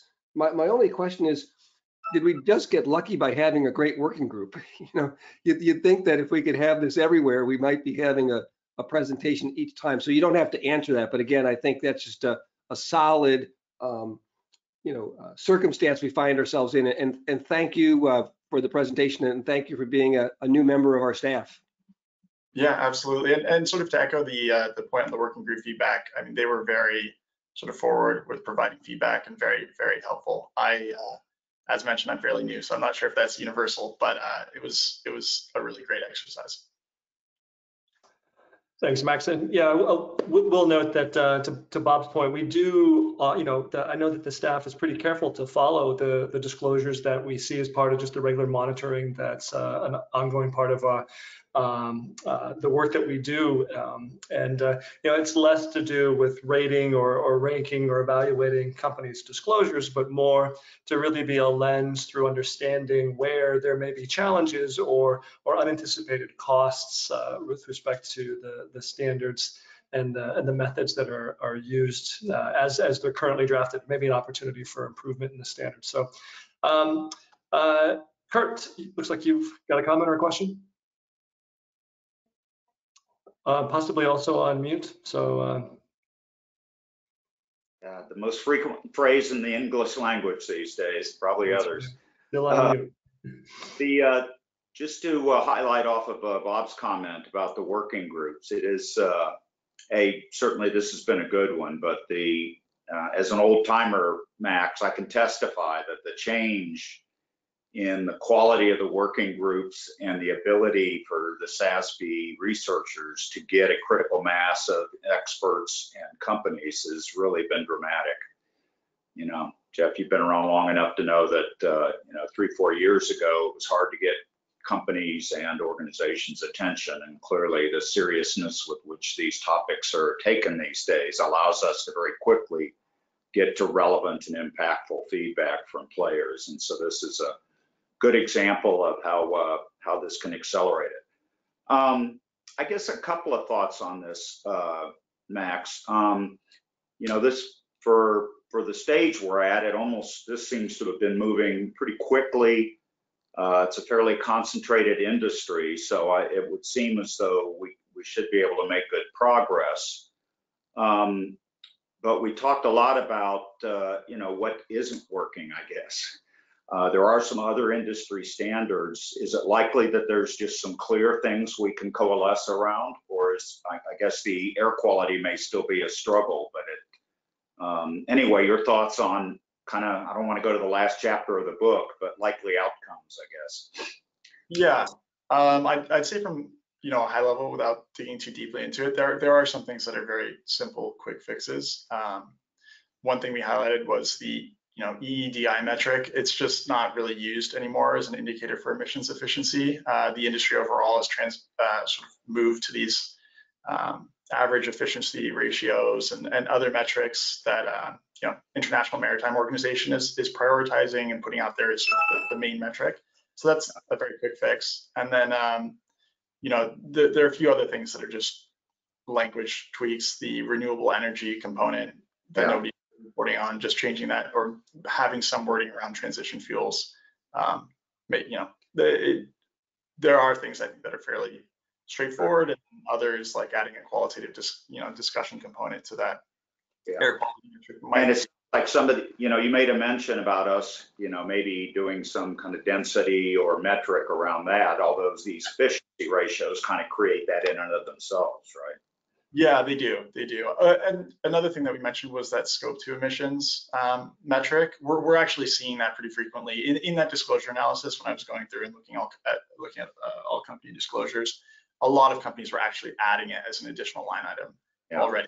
So there are a lot of companies that are already reporting on these things. And I don't think that's unique to marine transportation. My suspicion is that we'll have to broaden those metrics at some point ourselves. But well, great. Hopefully this is one where we can become more relevant, globalize our metrics, and be able to kick into gear relatively quickly.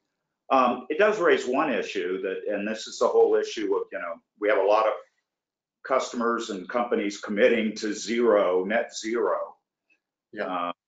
Although frankly, I'm a bit puzzled how you create a path with a huge energy consuming ship to truly become zero in the future. And so I'm sure this is work the ISSB will be doing in the years to come, but the credible path to that is certainly a big issue in this industry these days.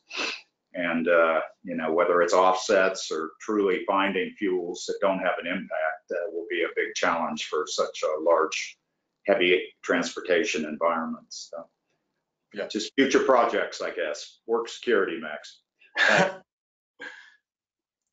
Thank you. Thanks, Kurt. Verity. Hi, Max. I was hoping you could go back to that slide where you talk about disclosure analysis findings for greenhouse gas emissions. And this is where you've got gross global scope 1 emissions in the top row. And then the disclosure analysis found that 71% of companies disclosing to this topic, I think it's 63 on my deck, if that helps. There it is. So 71% of companies are disclosing in alignment with this metric for gross global scope 1 emissions, but 29% of disclosures are modifying this metric. And this kind of stands out to me because I think the red box around the lower line items is well explained. You discuss how renewable fuels are not widely available, and so that it's not really,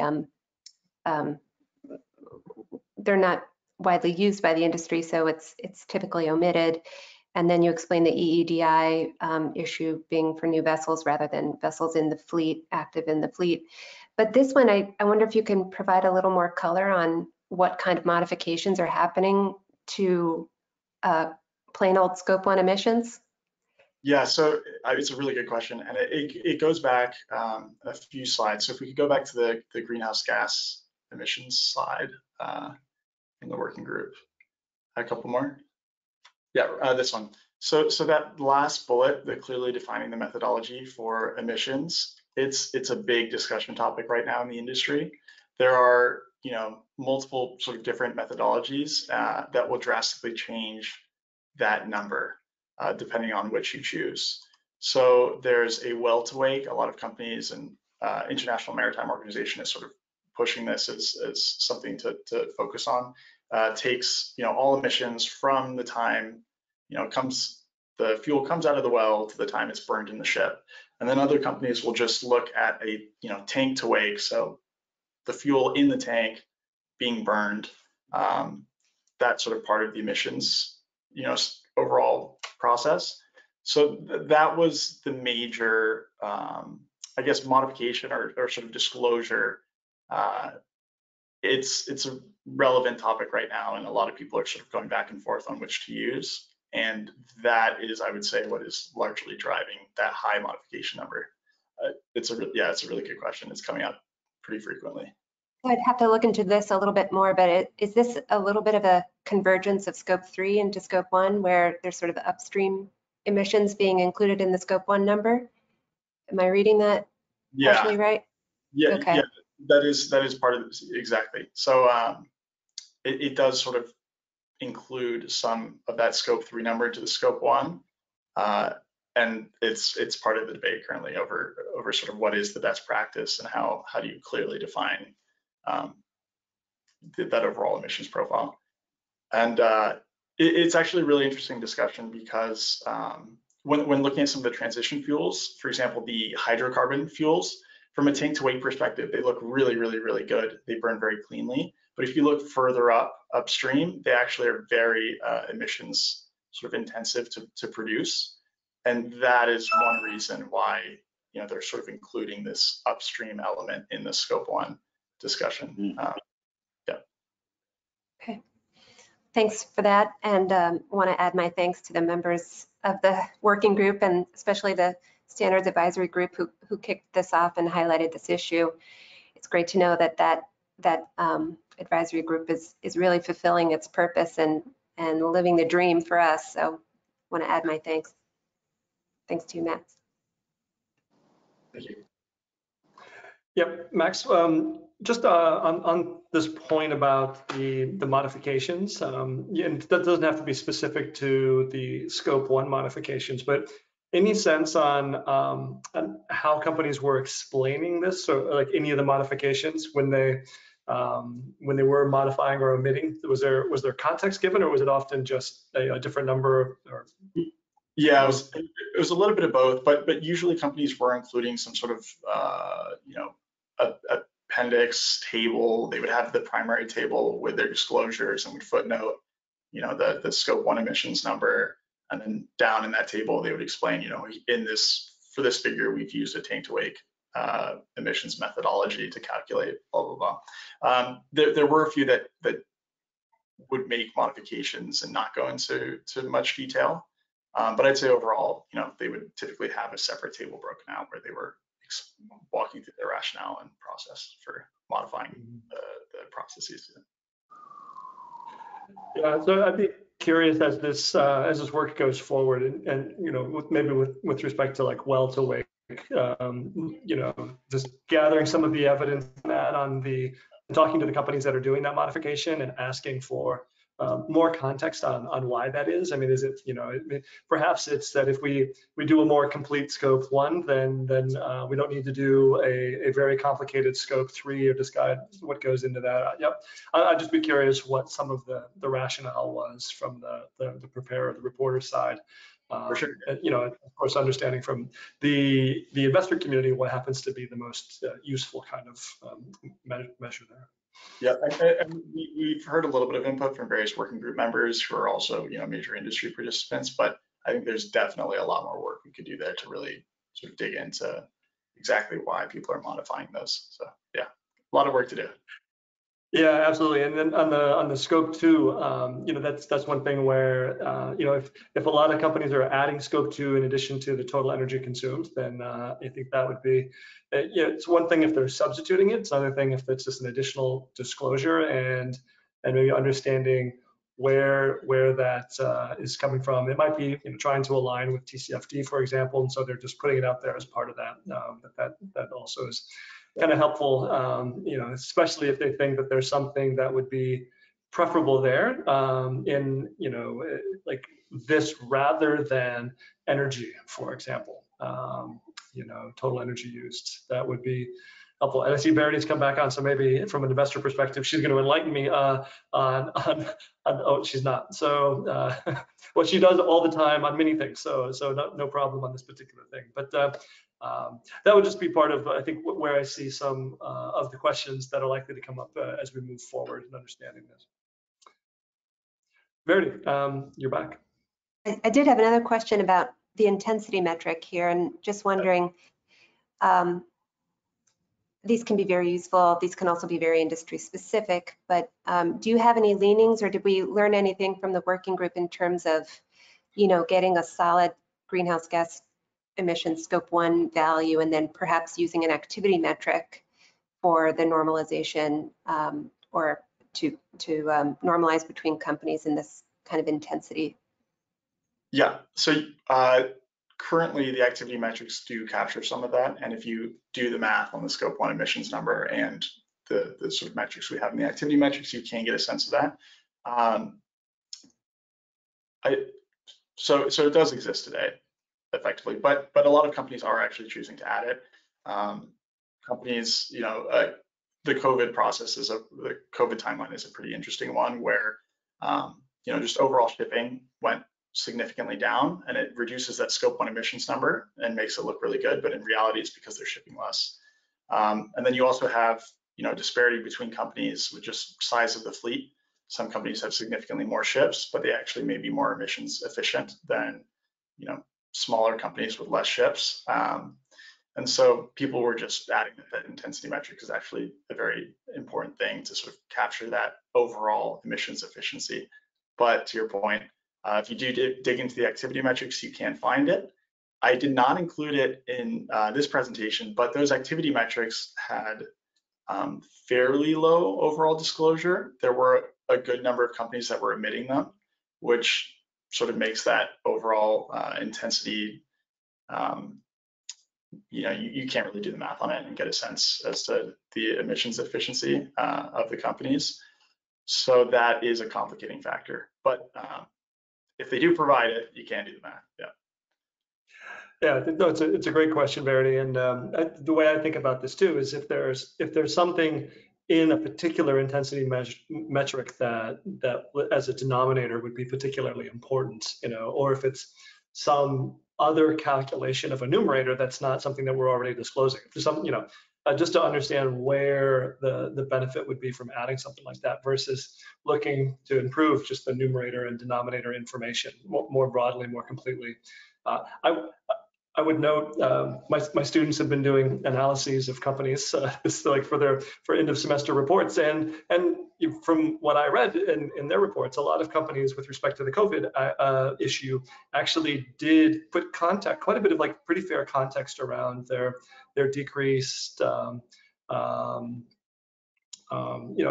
emissions, yes, but also more broadly than that, anything that looked like it might be an improvement that might have been just due to a dip in business. There appeared to be a lot of context that was given to that. So I think that's that's helpful, and it's something that it's unlikely that a particular metric is going to be the silver bullet to always capture.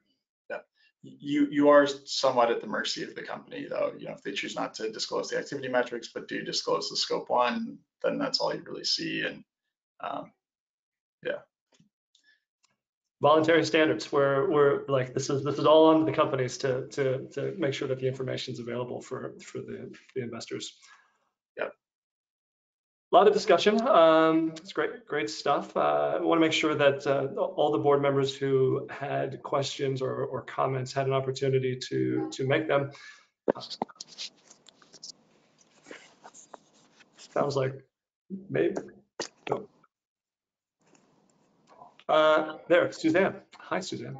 Yeah, actually, thank you so much, Max. I was wondering again, in line with my previous question, should we expect that this sort of collaboration with the industry would become a good practice in under the auspices of the I know it's hard to ask you about the ISSB, but just curious to say what were the benefits of this form of collaboration as compared to how we otherwise develop our standards.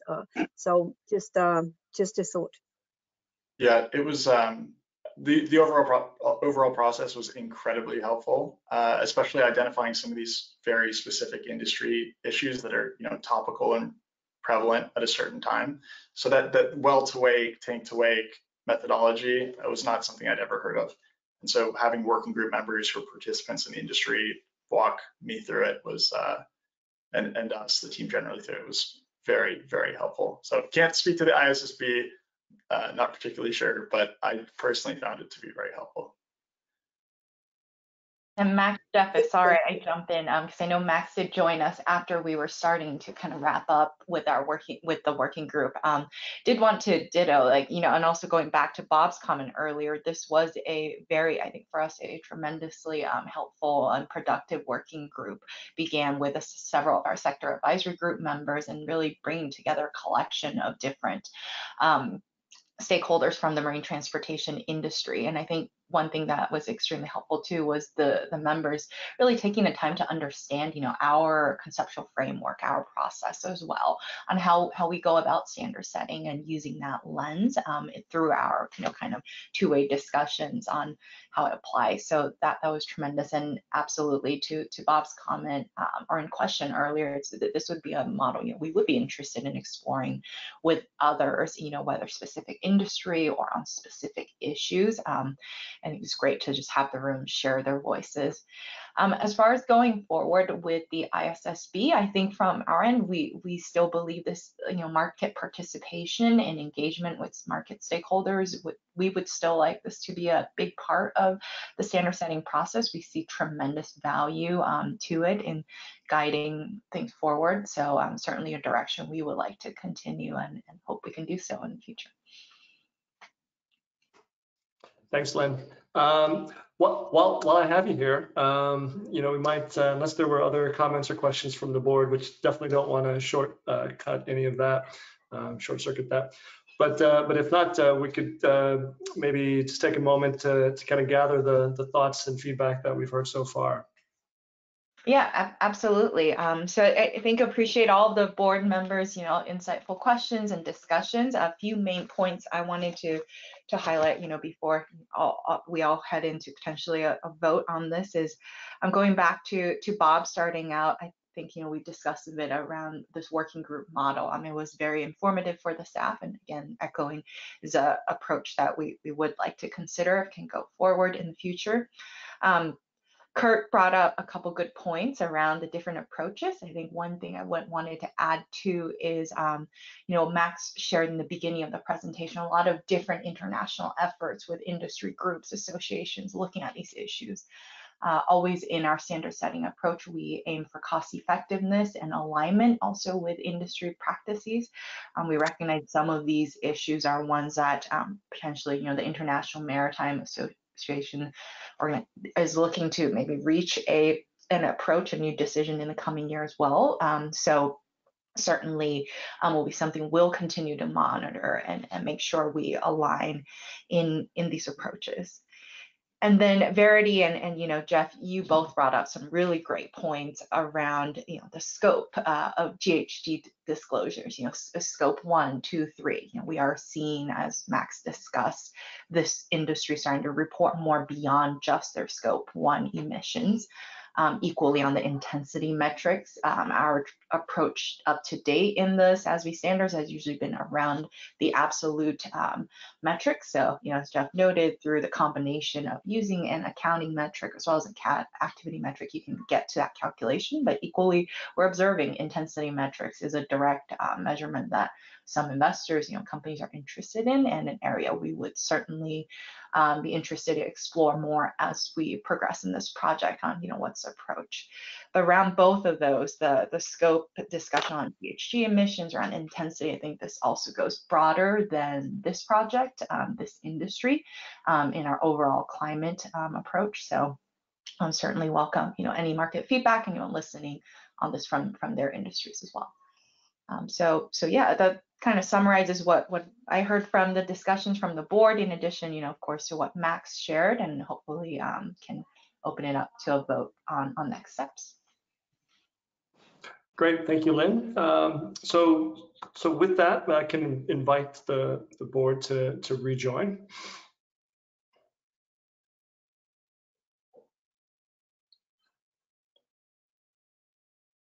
So 9, 10. And everyone's there. All right. So this is about the size that I prefer to see you all. So go ahead and ask if there is a motion to approve a standard setting project for the marine transportation industry as proposed by the staff. I'll also move. Thank you, Dan. Is there a second? I can second. I see a hand. So Mark, thank you. Yeah. I'll give you credit. Yeah. Oh, it's Suzanne. Thank you. No, it's fine. Yeah, with that, all those in favor? So indicate. Aye. Thank you. Any opposed? Hearing none, we will say that that is also then approved. So thank you to the board for that and for the comments today. And thanks to Max for being here and walking us through all that and the work that he's doing that. We look forward to seeing that project move forward. And Lynn, thanks for your summary there. So we'll now go ahead and move on to raw materials sourcing and apparel. And for that, we welcome back Taylor, hopefully for a less GoToWebinar ridden challenge, but it seems like the software is working better now. So with that, welcome back, Taylor. I think Mark and I will leave you to it. Excellent. All right, I will go ahead and dive in then. I will be providing a standard setting update on our project for raw materials sourcing in apparel.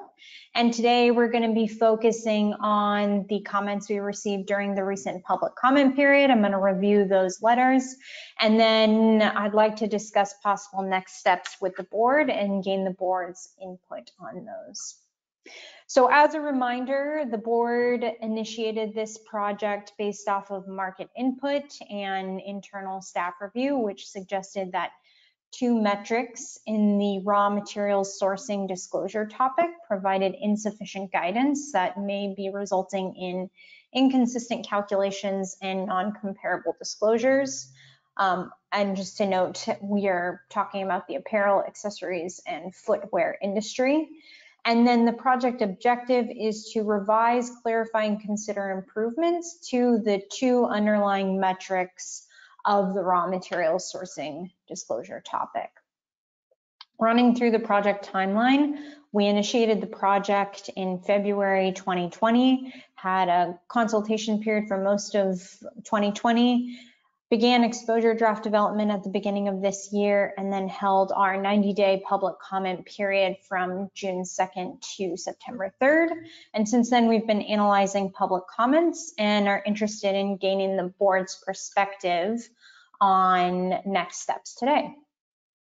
I'm going to take a moment here to walk through the current metrics, which can be found in the codified version, which are in black here at the top, and then also the proposed metrics at the bottom in red. So the codified standard has a qualitative metric, which is the description of environmental and social risks associated with sourcing priority raw materials. What we have proposed in the exposure draft is asking entities to list their priority raw materials, and then for each priority raw material, provide the environmental and or social factor most likely to threaten sourcing, discussion on the business risks and or opportunities associated with social and or environmental factors, and then management strategy for addressing business risks and opportunities.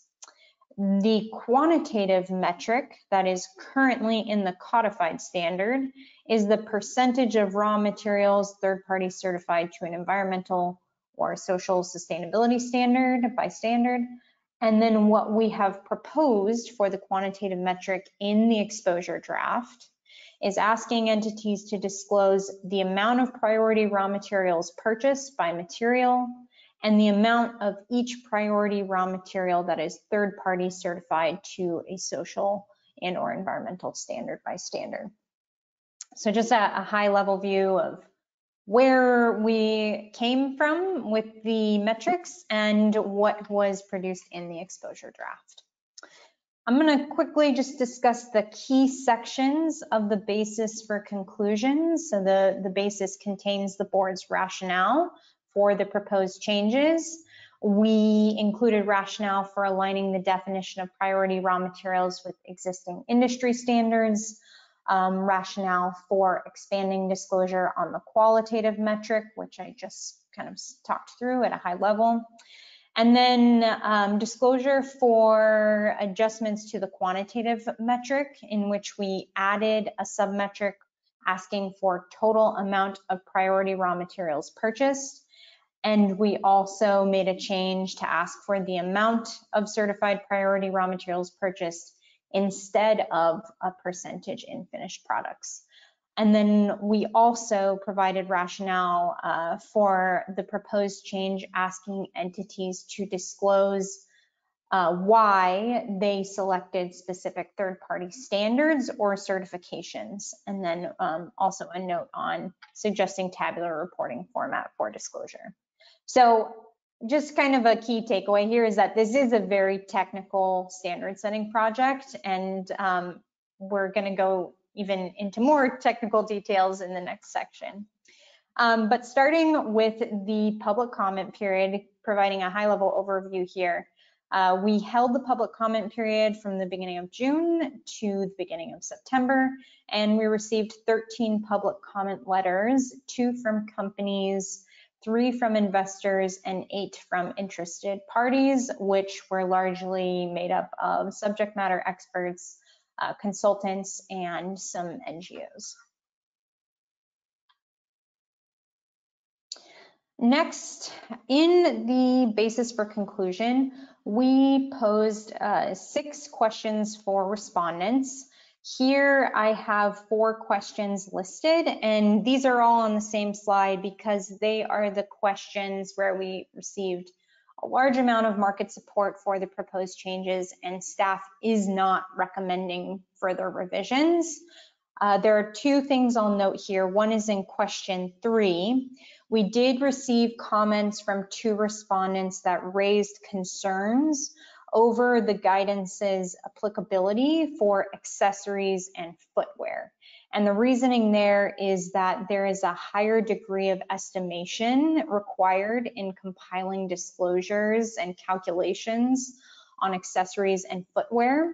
So that's kind of, I believe, why those respondents raised that issue. However, we believe that those concerns are largely addressed by our standards application guidance, which provides guidance on estimates and how estimates should be handled in disclosures. And then the second note I will point out here is on question 5. We asked the market whether they agreed with the board's conclusion to not expand the scope of the raw material sourcing disclosure topic to include packaging. And we did receive some split responses on that, but ultimately we didn't receive any new information that pointed to other solutions or input that would imply additional necessary changes. So today I'm hoping to spend most of our time talking through some input we received on 2 questions that we believe warrant further board discussion. And we'll go into more detail on each of these questions in the next sections, but at a high level, we asked a question on whether the market agreed with the board's rationale to structure metrics by priority raw material versus another component like sourcing region or social or environmental factor. And overall, we received very supportive comments of the approach. However, roughly half of the respondents cited sourcing country or region as another important element of disclosure. So we'll talk more about that in a moment. And then the other issue is around how the standards provide guidance to entities in their selection of credible third-party certifications and standards. And ultimately, what we heard from the market was acknowledgement of the difficulty in managing some of the nuance here. We did gain a lot of supportive comments. However, there were a number of more detailed recommendations on things we could further consider to enhance the guidance we provide. So let's start with this first issue. And here we're talking about the opportunity to expand guidance on sourcing region and country. And to recap what we heard from stakeholders, from most investors, we heard that information related to sourcing region and country is important and would enhance completeness. This input contradicted what we heard from some companies who said that it is not always cost effective to disclose information, and this could require a high degree of estimation, especially for companies that are sourcing finished goods and are not vertically integrated across their supply chain. And then what we heard from experts is that, kind of similar to what we heard from investors, that this information is important to understanding the sourcing risks and that companies have the data and could disclose it without too much additional work. So we can see here that we have some conflicting input, and so that's kind of what we need to consider in next steps.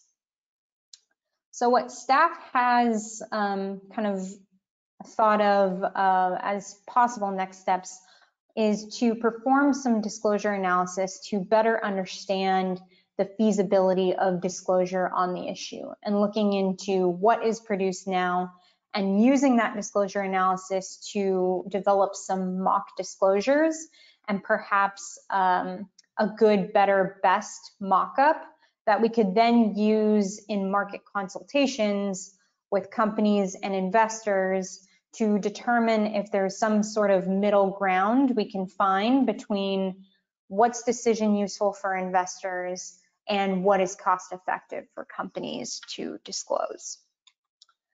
So we'll pause here and have a quick discussion with the board, and then we'll move on to the next issue. But for this portion of the discussion, we're interested in understanding the board's views on these possible next steps and whether there's specific information that staff could pursue to support the board's decision making. Thank you, Taylor.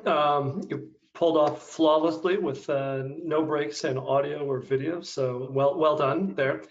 You never really know if the world can hear you when you're speaking. You just kind of assume that they can, but we could. So thank you. Let's go ahead and go with Bob.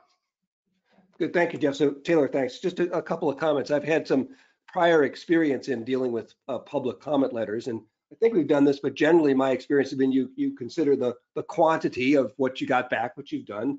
You consider the quality, how much time and effort went into the points, and also the source. Did it come from a credible source? Did it come from a single individual with not a lot of experience? Or, for example, does it come from an industry association where it's representing many companies? And then the other thing I'd like to think about is, so what is the benefit to the final product? Does the comment really, if we implement it, and I will suggest you do a little bit more work, does it make the product or the standard better? And then what are any unintended consequences of the decision we make? So that's an overall comment. Also, I want to comment is 100% of everybody will never be 100% satisfied.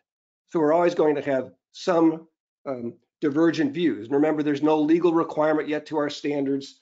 They're voluntary. So the point I'm making is I support you doing a little bit more work, but I believe that the board itself is a source of expertise.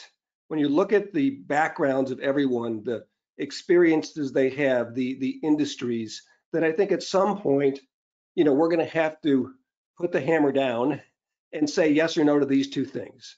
Is there a geographic table that would be beneficial? And I don't always understand it's not cost effective to do something. I think the answer is it would cost too much to do it and we don't want to do it. So can the board be that source of ultimate final expertise and use our judgment with that. And then, the second point as well, with respect to, the second item. So there's the geographic point, and then there's, I'm blanking on the other one. Can we just, think about jointly as a board, what do we think after you do this additional research? But I think at some point we're just going to have to, decide to come up with, these are more helpful than less helpful, and therefore that's our answer.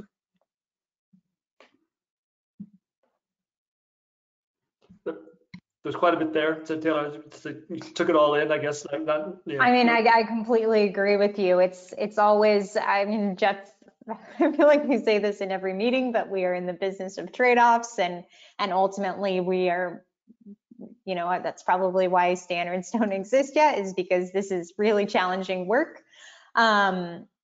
So I completely agree with you, and ultimately all we can do is do as much research as we possibly can and get informed views, and ultimately it's up to the standards board to make the decision on what beneficial revisions would be. Yeah, I have an additional comment on this I may come back to in a little bit, but Stephanie, you've been patiently waiting. Great, thank you. Great job, Taylor. And I completely agree on doing more analysis on existing disclosures and providing at least a straw man for people to react to.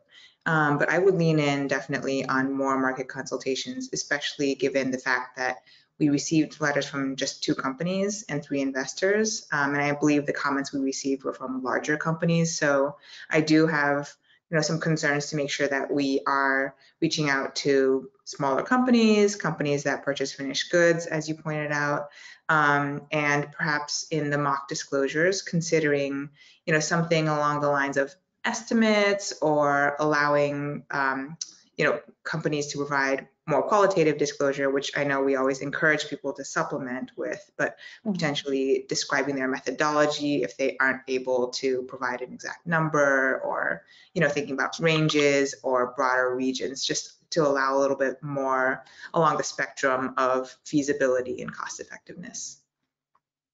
Definitely. Thank you, Stephanie. Kurt, I think you edged out Dan for next up. Yeah, it was a neck and neck finish, but I think I squeezed you in, Dan. I just wanted to back up and support what Stephanie said. We always face this issue of how much detail, how much not.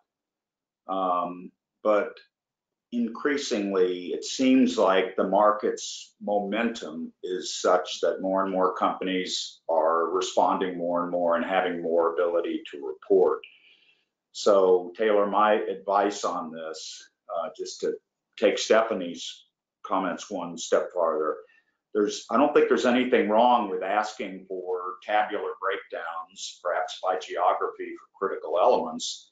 And companies that don't have that data cannot fill that part out, or can use a narrative. So, whereas I think several years ago, as we were swimming upstream on this focus with corporations, it made sense to be very targeted and narrow.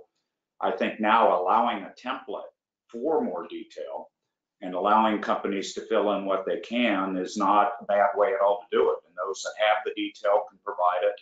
Those that don't will more likely be driven to a narrative. And so I think, your plan to develop a potential approach and see what it looks like, I think will help normalize it and maybe take some of the fear out of it. Since these are voluntary standards, then I would err towards the side of building a template for the future, or a structure that will allow more robust reporting and relevant reporting. Because some of our discussions earlier, when you'd mentioned, if you say, okay, the U.S., we source cotton in the U.S., but it may make a heck of a difference what section of the U.S. or what area of China this sourcing is. In some areas, water is a significant risk. In other areas, it's not. So it's hard to use a very broad brush approach for areas that are so geographic specific. So anyway, I do think building the capability to accept more data and letting companies grow into that is a prudent approach. Definitely. Thanks, Kurt. Dan. Yeah, maybe I should have clicked a little faster, because I think I generally agree with what Kurt said. I guess as I understand what you're saying here, Taylor, and I guess looking at slide 83 in particular, there seems to be general agreement, and it certainly makes logical sense, that geographic sourcing information is important in understanding the risks around sourcing. The dispute or the problem is about how available that information is and how expensive it would be for companies to get it. On that, there does seem to be a factual dispute. The companies say we don't have it and it's expensive, and whoever the subject matter experts are seem to think that the information is available. I think you do have to, it's hard for us, or me at least as a board member, to resolve that without perhaps you doing more research or getting more input to have a little bit better understanding of who's right and who's wrong on that issue. But sort of stepping beyond that, perhaps the answer is going to end up being asking companies to estimate and then explain how they made the estimate in order to get a sense of what the credibility of the estimate is if they don't have the information available directly. Yes, that's definitely a possible approach we could consider, because I think that from some of the companies we've heard from in terms of those that have to purchase finished goods, there is such a high degree of estimation, from what I understand, that they worry that the usefulness of the data is diminished because there is such a high degree of estimation involved. They'd have to rely on their sources, their suppliers, to give them the information, I guess, in order for them to make the disclosure. I mean, just, and I know Mark jumped in here, but the way I think about this a little bit is where are the risks and opportunities related to sourcing, and are they fundamentally different for companies that are sourcing finished goods versus ones that are kind of controlling more of the value chain? So that's one part that I'd want to understand a little bit better. It's not just a question necessarily of comparabilities. Comparability is going to be a question if everybody kind of faces the same risks, then it's just a matter of getting the measure. But if a different business model creates different risks and opportunities, then I'd want to think about how that actually plays out into what we're asking at the end of the day. Mark? So I just wanted to weigh in here on this. This is very common in standard setting, actually, right? To get feedback from preparers saying it's very, very costly, or a lot of estimates are going involved, and investors to say this is very important information. So that's not unusual. I do agree that there's probably not, and so at some point I think we're going to have to make a call. We're not going to get, complete alignment one way or the other on that. There's just going to be potentially a disagreement. But I think what could help is a little bit more, like we were saying, a straw man, and then potentially one venue that I've seen work well in the past is bringing together the parties to look at the straw man together in the same meeting, and so that each side can not talk past each other, and you actually hear the comments that are made by both sides, and invite a subset of board members to hear it as well, and those kinds of conversations often help understand where you might be able to maximize the cost benefit equation. But at some point, I think we're just going to have to make a call. Yeah, great idea there, Mark. Thanks, Mark. Verity, did you have a direct follow-up on Mark's? Because I have one other comment on that. Okay, so just my thought on that, that same line of reasoning was, and this was brought out a bit in the memo to the board, really like, how do we think about what the trade-off might be, or the conflicting things that we hear back? And I don't really think of the feedback that we're getting as necessarily in conflict. If we're hearing that it could be useful for decision making, and we hear that it is going to be costly to produce the information, then that's not a conflict. That's it's a trade-off, but it's not necessarily a conflict. And so on the question of what would be helpful, like for the staff to learn, I think in doing additional engagement on this would be, I think what do companies and investors say about the decision usefulness and subject matter experts? And in particular, if you ask a company, would this information be useful to you in managing the company and managing your sourcing risks? Like, do you consider region? How does that play into your actual decision making? And completely get that, it might be that they, like, we never think about it. I'd find that sort of surprising, but like maybe that's what they say. They may say that like we do think about it, but the way in which we make those decisions doesn't lend itself to aggregating that information in a way that could be reported out, or at least it would be costly to shift the system to do that. And that is an important thing to understand. But there's a nuance there in terms of where the cost is coming from, like and in terms of gathering the information, reporting it out, and also maybe something to learn in terms of usefulness, both from the perspective of companies and managing, as well as investors from making decisions related to the company. Completely agree with you there, Jeff. I think from a staff perspective, we need more information on what investors would find useful. Whether it's quantitative numbers on purchasing amounts from specific countries, or if it's general regional information, that is something we need to understand more before being able to make any serious decisions or recommendations. Yeah, to me, it seems very different if it's identifying red flags versus trying to quantify the extent of risk or something like that. That seems like it would lend itself to different types of information. Mm-hmm. But I see, we have almost a full slate of our investor perspective board members, so they're welcome to comment. But Verity, I know you've been waiting to make a comment. Well, turns out you said a lot of what I wanted to say, so I guess it was directly in response to Mark's comments, but you said it much more eloquently. The piece I'll add is, if you're looking for what evidence or what examples that show investors are going to find this information useful, you could think of something like an investment policy statement. I think I shared that with you, Taylor, where CalSTRS includes some geopolitical issues that are risk factors that we consider in any investment decision, and they overlap and they're interspersed with issues about climate and human rights. And so my next comment is to say that when you do get some examples of how investors would use this information if provided, that you don't get stuck, or that we don't get stuck on it being only an environmental or only a social issue, that doesn't shut it down because it doesn't map back to general issue categories or some other technical reason, that either could be useful and probably it's going to be more than one general issue category in terms of a reason or a manifestation of this usefulness. So that's it. Mm-hmm. Thanks, Verity.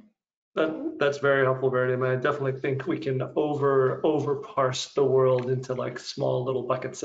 The accountant in me is like naturally inclined to do so, but I also recognize that everything is interrelated. In some ways, I think about this is that the reason that we think about E, S, and G is that we're more likely to hit the issues that matter because we'll come at it from different angles where there's probably a common element among different parts. And if we only thought of it one way, we might not capture all the angles. So it kind of speaks to the completeness of what we're trying to do. So excellent point. Lloyd. Yeah, just a quick comment as I reflect on this. I think, first of all, strongly agree with what Lynn said about a little more feedback. I think participation's a little limited, and I think just hearing some additional voices might clarify matters. I think we do need to make a distinction, and disclosure is not always data. Disclosure can be more valuable for an investor if it's explaining the underlying business rationale. For example, Phil Knight, when he founded Nike, his master's thesis was, I can put production in Asia because it's cheaper. And then I can take the extra margin and I can reinvest that in marketing and win market share. So he told you his logic, and that disclosure of that logic is probably as valuable in some cases as the raw data that we'd be looking for. So I think we live in a complex world. Globalization is changing a lot of things. the ability to arbitrage costs across national borders being diminished a little bit, and trade policies getting a lot thornier. So management teams need to have a take, and they need to tell investors what it is. And from my own personal experience, it's very, very uneven. So I think going beyond data, but just asking management teams about the rationale may be a fruitful path. Mm-hmm. Great, thanks, Lloyd. A lot of interesting discussion. I know we still have one more point that you wanted to get to, Taylor. So let you go ahead with that. Yes, and this is a bit of a technical one. So the second issue that I want to discuss with the board is regarding our proposed guidance to help entities identify and select credible certifications and standards. So our goal with the proposed changes is to help companies facilitate the identification of those credible certifications and standards that ultimately contribute to their management of social and environmental factors that are likely to threaten their supply of priority raw materials. So that's what we are trying to do with the revisions. And in the basis for conclusions, we outlined two possible approaches. The first approach is one that consists of the standard listing a specific set of certifications and standards that companies could use in their sourcing strategy. And the pros of this approach is that it guides companies to a clear list of third-party certifications and standards and could improve comparability. But in terms of disadvantages, it requires ongoing maintenance of the list and may suggest that the standards board has a preference, or that we have a preference for specific certifications and standards, which is not our intent. And then the second approach that we outlined in the basis was a more principles-oriented approach, in that the standard would identify a set of principles that companies could use to identify credible certifications and standards. And the pros of this approach is that it would probably require less maintenance and provide more objective guidance. However, during the consultation phase, we didn't identify industry or stakeholder consensus on a common set of principles, and that a principles-based approach could result in less comparable disclosures. So this is what we ended up proposing in the exposure draft. We maintained a list of possible standards and certifications.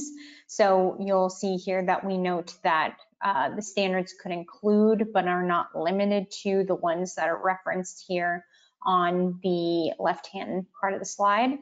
And then we also added a technical protocol that asks entities to disclose why it has chosen specific third-party certifications and standards, and then how those certified materials contribute to managing its business risks and opportunities and any quantitative targets.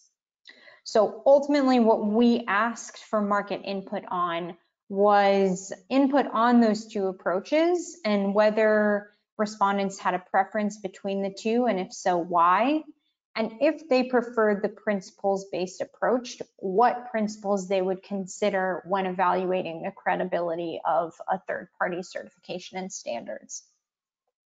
And as I mentioned at the top, we heard from respondents that they acknowledged and understood kind of the difficulties in both approaches. And there was support for what we proposed in the exposure draft. In fact, two respondents endorsed the proposed changes as is.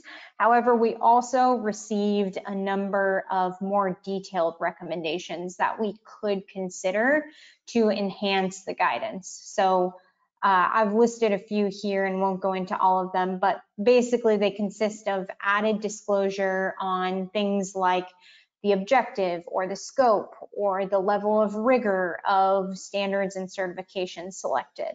So what we are faced with here is a potential opportunity to further look into some of these recommendations and determine if they could further enhance the guidance we provide.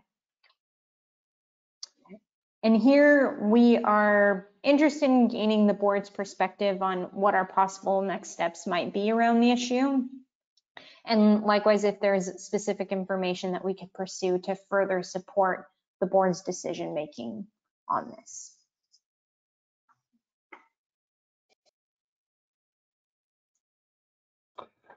Thanks, Taylor. Let's see if there are any comments or questions from the board. My own view on this is, well, one thing is with the question of why was a specific certification or standard chosen. I think that might be the least. I mean, like in a sense, it's like quite helpful, especially when you think about it on its own. But when you think about reporting in perpetuity, I wonder the extent to which that would be a meaningful part of the full disclosure that a company was providing on this topic. Because the why did they choose? Well, at some point, like if a company's been using it, the same one for 5 years, the people in charge of the reporting may not have been involved with the why, and they're probably just going to carry over the reasoning year to year anyway. But the second and third parts of that are probably more important because to the extent that that is still relevant to the way that the business is being managed, then that can be a helpful context that could be updated from year to year. Yeah, that's an interesting point. And apologies for that, like not being the specific point that you were hoping to get feedback on, but you get my view without respect for the way that's. I think the challenge here is that there are so many standards and certifications out there and they change. So it's challenging, like I said, to keep up that list. But at the same time, I think it's challenging for investors to keep up with the credibility of all those various standards and certifications. And so what we're trying to do is to bridge that gap of providing company rationale and disclosure on if there's a specific reason why they are choosing one certification over another. Yeah, I think the ongoing discussion of how any certifications or standards are being used to kind of manage the business. I mean, to me, that seems like maybe the most helpful part of all of this. And I get the questions on both sides of give us flexibility, but also give us clarity. And I wonder if there's like a regional difference there as well, because there are sort of regional differences, generally speaking, with respect to a desire for clarity versus more flexibility in reporting. So just food for thought. Kurt? Yeah, on this one, since there isn't a clear, rigorous, leading standard, I'm hesitant for us to push this too hard. I'm just trying to think of other parallels we've had in other industries, and in some cases there is a global standard or certification, but this just feels like a preformed narrative on the company's part. I don't see us trying to dig into the whys and trying to standardize this one. Jeff's point's well taken. At some point it becomes a historical relic. So I just think maybe just leaving some space for those areas of certification, and investors can see whether these are significant or not, and as the winds change or the region becomes changing. So it just feels like this may be a bridge too far to try to standardize something that's that nebulous, and I don't think it adds that much that it's worth us trying to institutionalize or do much more detailed work on this. I think I'd just leave it to the company and let the things settle out on that on their own, rather than us trying to step out in front of the parade on this one. Mm-hmm. Thanks, Kurt. So I know Verity's up next, and just to remind us, I guess I got us off probably to the wrong foot and sort of like just weighing in on like what views I would like in the final standard. So I think there are specific questions that would be most helpful to the staff right now. So Verity is always very good at bringing us back on task. Verity, what do you got? Well, I was going to say, I really back what Kurt was saying. So from the investor view, I mean, I think a big part of this is that both companies like to say that their goods are certified to a certain standard because it's a shortcut for understanding that certain considerations have been factored in, certain environmental management, social issue management, and other kinds of considerations are built into the ending or certified product. But I do think that investors have to do the work to figure out which of those standards are credible or meaningful and which are probably just more commercial marketing exercises. And I don't think SASB needs to be the arbiter of which ones are worthy or not. And to me, I don't like the idea of providing a list of certification standards because it does seem to imply that we're approving or considering some worthy of inclusion on the list or not, even if we do really clearly explain that they're there because companies are using them. So I would steer away from the list view for that reason and for the other reasons you mentioned about them changing, and maybe they could become more rigorous or become less rigorous, and then how useful is it? So those are my 2 cents. Thanks, Verity. Thanks, Verity. Yeah, I do think that there's more than one way in which we can facilitate providing guidance to the marketplace as well. And we've certainly seen, for example, in some of the work with the Standards Advisory Group, convening preparers together to talk about what they use, best practices there, helping investors to understand what might be useful. So not all the problems that we try to solve have to be solved through standards. So it just depends on whether it lends itself, a particular situation lends itself to a standard setting solution, which often it does, but not always. Elizabeth?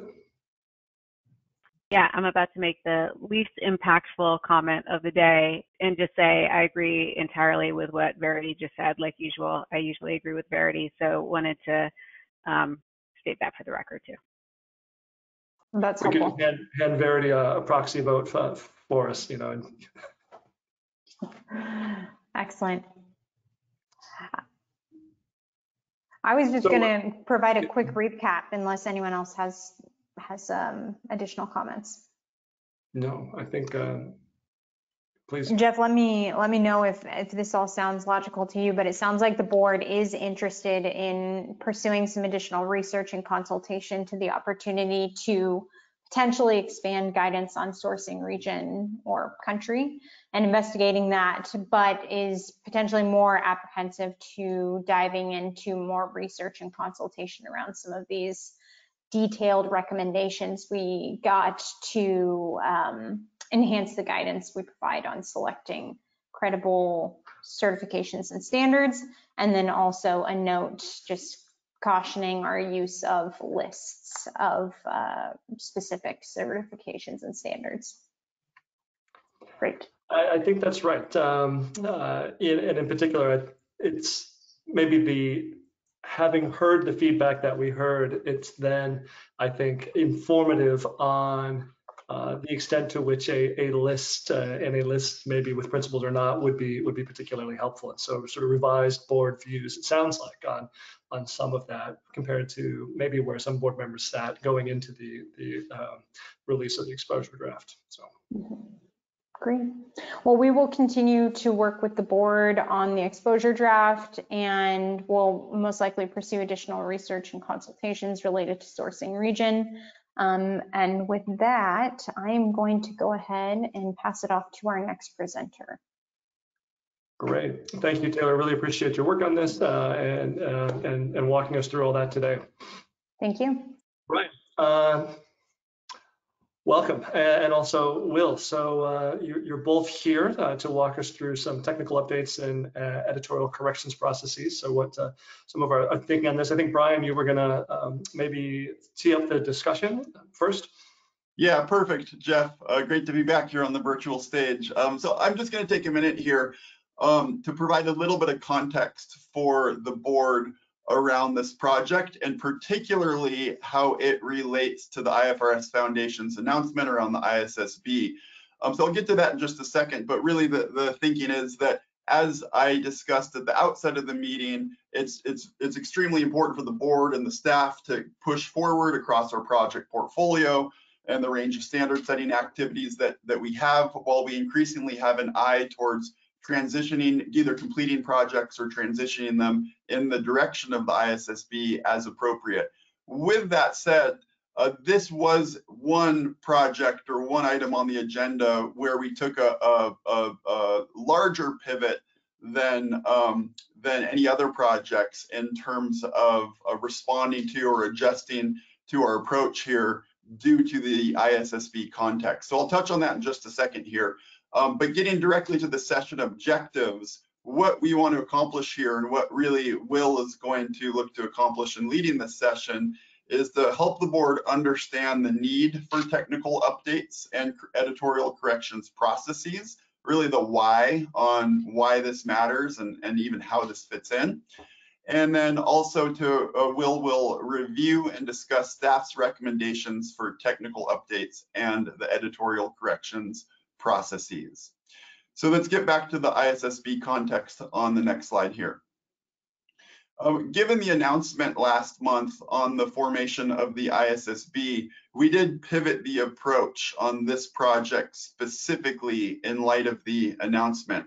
What staff was initially planning on bringing forward to the board was more of a formal project proposal to seek the board's approval to initiate what was designed to be an annually recurring process around both technical updates and to address editorial corrections. So kind of a permanent or perpetual project on the agenda that would reoccur on an annual cycle.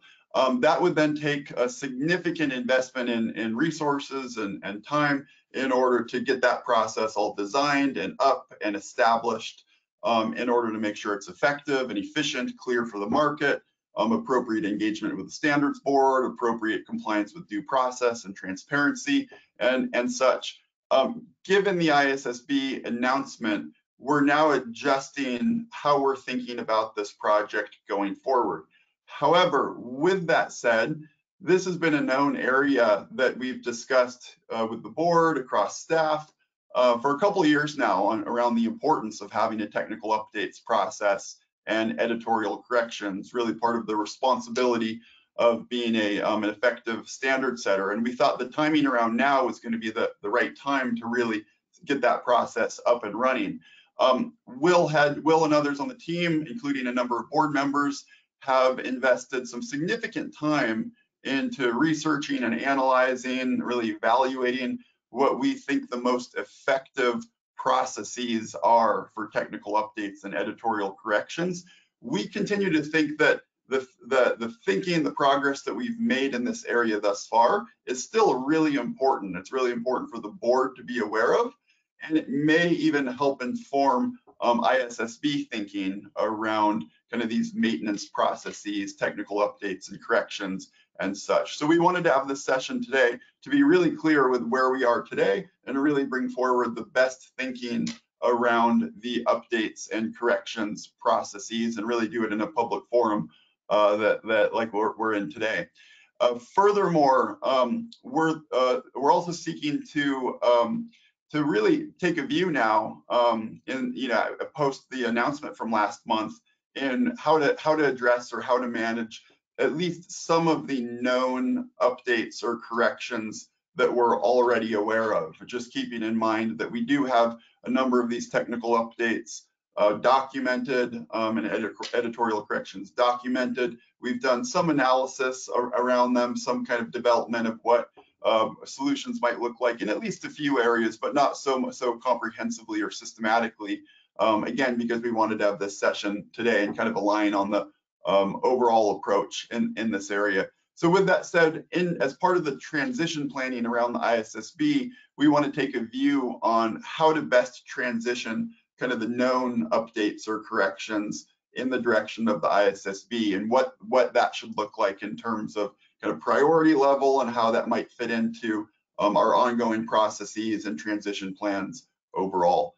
So point being, we've taken a different approach than what we would have expected a little earlier this year. And but with that said, it's still a really important area. A big part of being a standard setter, kind of addressing some of these more minor or narrow scope issues and corrections. Will's going to get into this a lot more in the session, and we certainly welcome your feedback on the thinking around the staff recommendation overall, as well as if folks have suggestions or comments around priority level or other aspects to inform our thinking around transition planning, that would certainly be helpful as well. And I hear somebody screaming with excitement in the background there. Someone could go on mute. So with that said, that's all really the context that I have, Jeff and board members. And I will now pass it over to Will, who will really lead the session. Yeah, thanks so much, Brian. Apologies there. That was some screaming coming from my brain that somehow made it out through. Actually, just kids in the background here.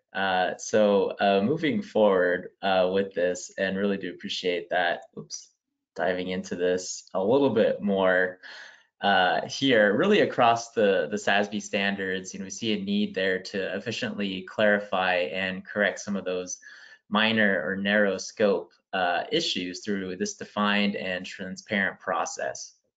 And so these issues can be identified through staff's monitoring of industry work, as well as things brought forward to the attention of staff by market participants as they're using the standards. And really in the years following approval of the standards by the board, staff has noted a number of opportunities here to address those issues. And staff believes that it would be inefficient and not timely to apply our current project-based model to address these issues, and therefore recommends that we put in place a technical updates process and an editorial corrections process here to address some of those necessary updates in the future.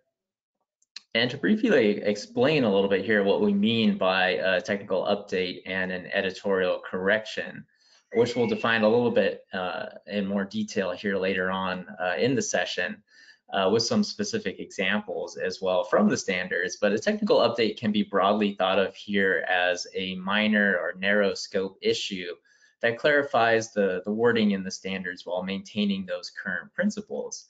And an editorial correction, somewhat differently there, can be broadly thought of more as a correction of minor inaccuracy in the standard here, something like a spelling error, grammatical correction that doesn't change the meaning of the text.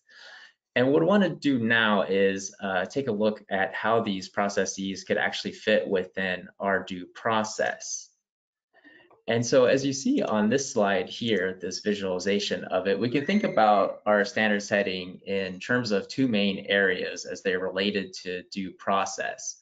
And those tools that help to update the standards, those standard setting projects that we currently have in place here, with this possibility of developing this technical updates process within that due process for those narrower scope issues that are aggregated in terms of the updates. And then we can also think about the tools that don't update the standards necessarily, but provide that market guidance, and those being the bulletins and the other general guidance that we've already developed, which could be supplemented here by that editorial corrections process that will focus on those typos and other grammatical changes to the standards. And so the way that we developed these recommendations was really looking to financial accounting standard setters here, the International Accounting Standards Board and the Financial Accounting Standards Board, to really help develop those recommendations and inform our process. And so now I want to go ahead and dive into a little bit more about what staff's recommendations are for a technical updates process. And so here, first want to help clarify a little bit more about what we mean by a technical update in some more detail. And for that, we can really look to the IASB, the International Accounting Standards Board, and its process, which defines what we're calling a technical update here as something, and just highlighting a few of the main points here, that is, again, minor or narrow in scope, something that is widespread and material to those affected now or in the future. Something that is well defined. It essentially helps to clarify some wording in the standards, or maybe it replaces unclear wording And it does maintain those current principles and does not propose a new principle or change an existing principle, and something that can really be resolved in a timely manner. And as I mentioned earlier, we'll go ahead and provide some more examples to really help illustrate how this process could be applied to our work. But now I want to go ahead and take a look at how we'll structure the process in terms of a few key areas that staff has identified, and share our recommendations on how to implement this process around technical updates. And looking to that first area of these process attributes here, staff would recommend that an agenda project be established that would aggregate those multiple updates across the standards. And here the thinking really being that it would help to create that transparent process, initiate due process, would help to optimize resources to avoid continually adding multiple narrow scope projects and releasing standards updates on a continual basis or as needed basis, and really be consistent here with what is done at the FASB and the IASB. And then in terms of determining what that technical update is, staff would also recommend here that the IASB's decision-making criteria be looked to, which was referred to earlier, just defining what a technical update is. And really the reasoning behind that and the thinking there, these principles really help to create that space for healthy debate and flexibility in standard setting, and really representative of somewhat similar needs looking at some of the examples later on. Also just the global acceptance and understanding the use of the IFRS standards around the world, and also the similarity to the FASB as well to a certain extent. And really making these recommendations on what could be considered for a technical update here, staff is also recommending that the recommendations be made directly to the board by staff, which we wanted to highlight does differ from the IASB's process.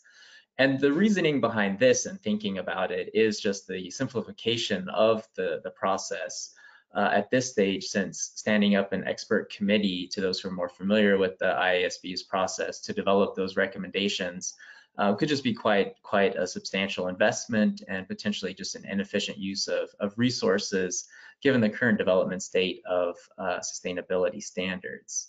And now continuing on with those recommendations. Oops. There we go. In terms of thinking about some of the next major areas here, staff would really recommend as well too that the areas identified for a technical update be discussed and approved at a public board meeting, much like what we're doing right now. And so thinking about following that due process here with that board oversight of the updates being made to the standards, that transparency, supporting credibility as a standard setter, and really the ultimate goal of improving the quality of updates and mitigating any risk of an inappropriate update here, and thinking about the need for board review and public transparency. And further, staff would recommend on the field work to be done there, that it be kept to a minimal basis, really, so no outreach or consultation would be explicitly required, but could always be pursued if it seems to be advantageous to do so. And that really would help to focus staff's time on those projects that just require more research to solve and develop recommendations there to the board. And so similarly here, in line with due process, staff would also recommend that the aggregated technical updates be exposed for public comment here before a standards update is issued. Again, ensuring that we continue to follow due process here and have that transparency with an opportunity for the public input and supporting credibility here as a standard setter. And again, looking to alignment, consistency with what's done at the FASB and the IASB. And then finally, the last point in terms of the recommendations to touch on here is just thinking about the frequency of those updates. And here staff would recommend that an annual process be implemented with a defined timeline and an effective date to be considered there. And for an example, the IASB releases their exposure draft in the third quarter of the current year that they're working on their updates, and then it issues those updates in the second quarter of the following year after completing that public exposure period, and then the updates do become effective on January 1st of the year after that completion. So just to provide a bit of an example of how that annual update process is approached by the IASB. And here the thinking being that this would be consistent with that international application of it in terms of the use of the IFRS standards around the world, and looking to that as a related process. Really also too to establish both that internal and external accountability to update the standards and maintain the process, and really help to manage expectations of users, and using this transparent timeline and just having knowledge of when to expect these updates. And of course, there could always be an opportunity here to address more urgent issues that may be outside the annual update cycle. And so next, wanted to get in just a few, provide a few examples here to illustrate how that process could work within the context of the SASB standards. And so looking to this first example of a technical update, this coming from the product sourcing, packaging, and marketing topic in the multi-line and specialty retailer standard, there's an inquiry received by staff on whether revenue here should be counted more than once if a product is certified to more than one sustainability standard, and really a question about how that amount should be calculated. And this would be an example that staff would consider a potentially strong candidate for something like a technical update here, since the focus really seems to be on clarifying the wording of the metric and the technical protocol, and really ensuring some consistency here between existing standards. There's a similar metric in the same sector from the buildings, products, and furnishing standard. And the technical protocol there explicitly states that the certified item in this case should only be counted once if it's certified to multiple standards. And so here we also see that the issue appears to be well-defined, narrow in scope, may not necessarily be able to be resolved within our current guidance, and could hopefully be resolved in a timely manner without really changing the existing principle of the metric.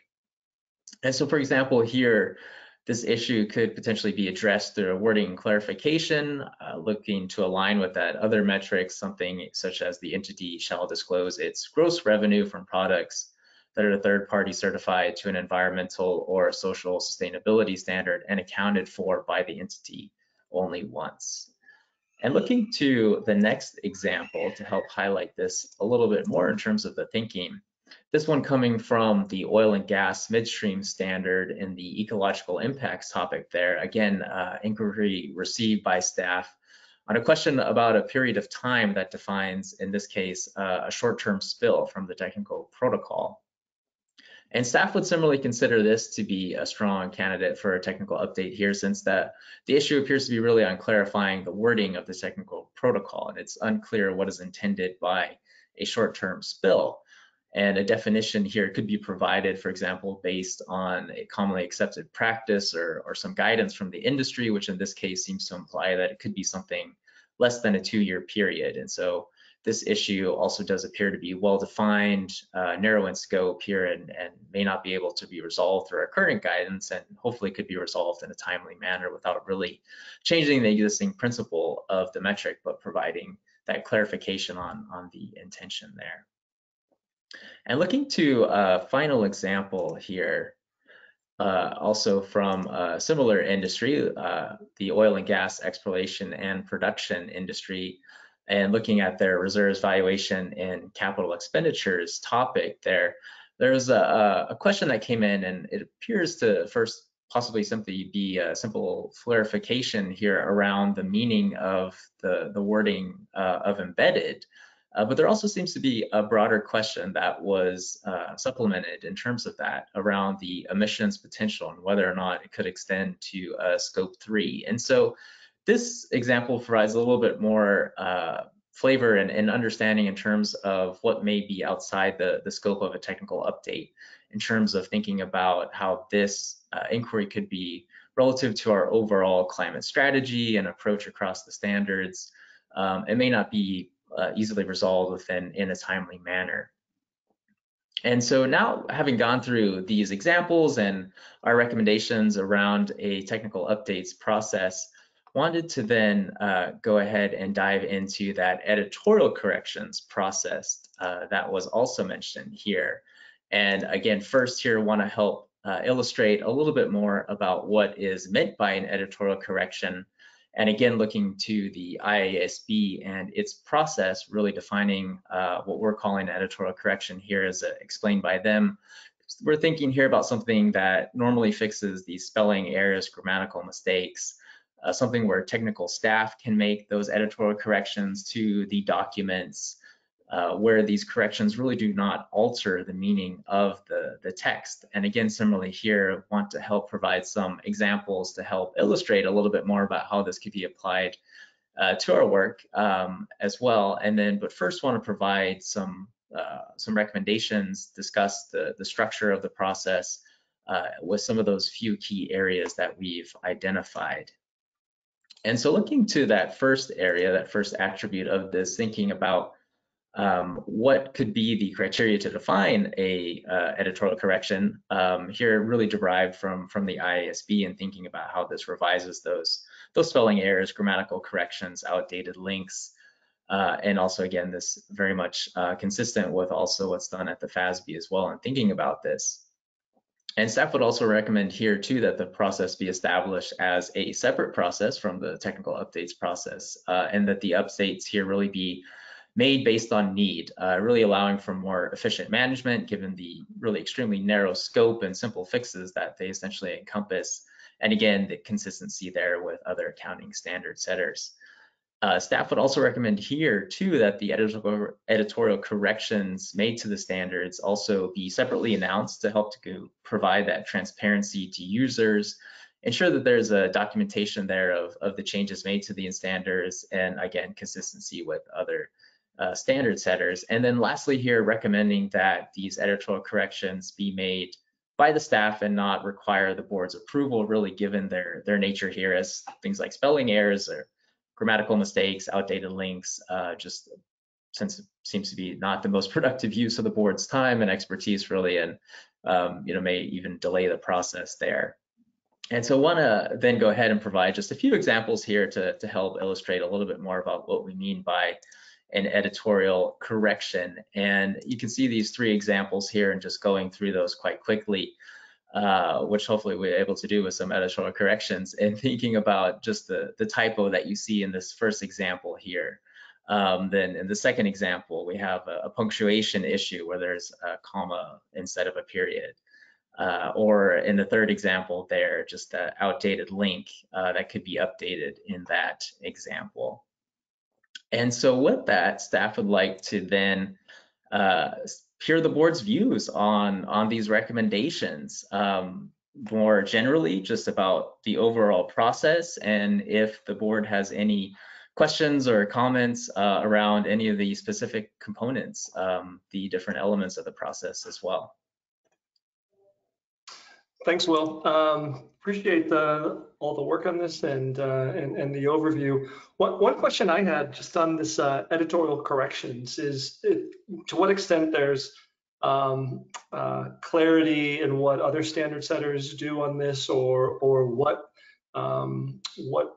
would be kind of appropriate for SASB standards in terms of thinking about with an editorial correction. The way we might think about this is that when the board voted to update a standard or to issue a standard, it was with through the lens of like assuming everything was correct as we were anticipating, right? And so if that's the way we're thinking about it, would editorial corrections need a new version of the PDF in a sense, or could we sort of like reissue the version that was voted on with the editorial corrections made, right? Like, in a sense, like, is it a substantive distinction to carry a historical record of the different versions that had corrections or not? I'm just wondering if you've had a thought on that in particular. I mean, I think with technical updates, I would think that the updated version would be important. With editorial corrections, it's sort of less clear to me, and I'm wondering if there's some diversity in practice there.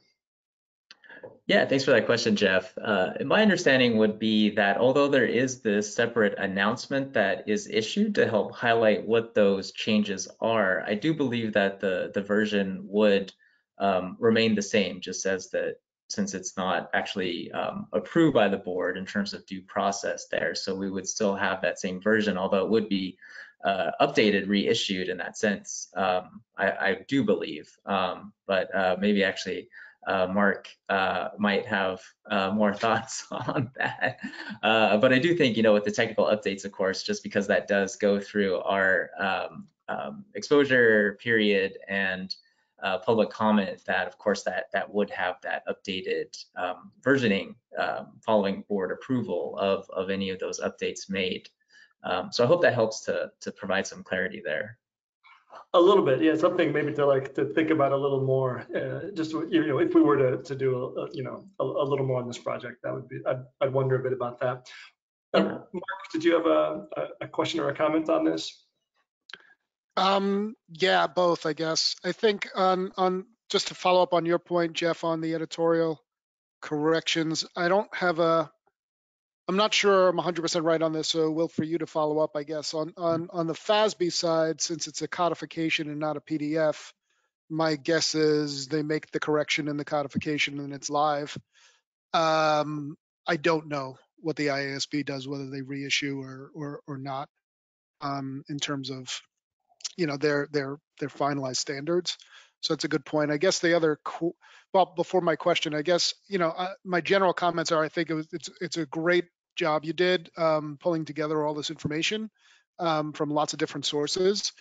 Generally in favor of sort of having processes like these for exactly the reasons you laid out, in terms of just the transparency and the understanding of expectations of how these things get handled. I do think there's a difference between editorial corrections and technical updates, and I do think an annual frequency for the technical updates makes sense with due process, so that what we think is a minor technical update, we don't end up being wrong about that. You aggregate them, so it's not a matter of just doing little onesies and twosies and having those out in the system. So once a year for people to expect that kind of thing, I think makes sense. Maybe you said this and maybe I just missed it, and if so, I apologize, but was there a frequency associated with the editorial corrections? Are those just as they come in, or as they're noticed, or is that also batched as well? Yeah, so with that, the idea would be kind of more as the as needed, as they're found. Hopefully through our proofreading processes and whatnot, that we do capture most of those before they are put out in the standards. But really, I think the idea there would be to correct those as we identify them. For the most part, we could explore possibilities to think about, depending on resource constraints, combining with that the technical updates. But currently, the thinking there is to approach that on an as needed basis, with the assumption that most of those things should hopefully be caught before they're issued. Yeah, I agree. Hopefully they would. I guess my only other follow-up point then on that would be, I noticed you said you would have a separate announcement every time you made an editorial correction, and I might suggest considering batching those, so that there's not little, announcements coming out all the time about these little editorial corrections. For a lot of reasons, I don't think we'd want that. So, but otherwise, I mean, great processes. I think those make a ton of sense to be considering. Yeah, thanks. Appreciate it, Mark. And definitely an area where we've explored the thinking a little bit, and I think we can continue to try and understand, with our own processes as well, what is the most efficient use of everyone's time with regards to the thinking about those updates and the batches there. Thanks, Mark. Looks like we've triggered a few comments from the board. So Verity, Dan got beat out again. All right, Dan. So I wanted to make a comment on the technical update examples, and just to say, and referring to your commentary about the difference of a sustainability standard setting board compared to a financial accounting standards board, and why the processes might differ for good reason.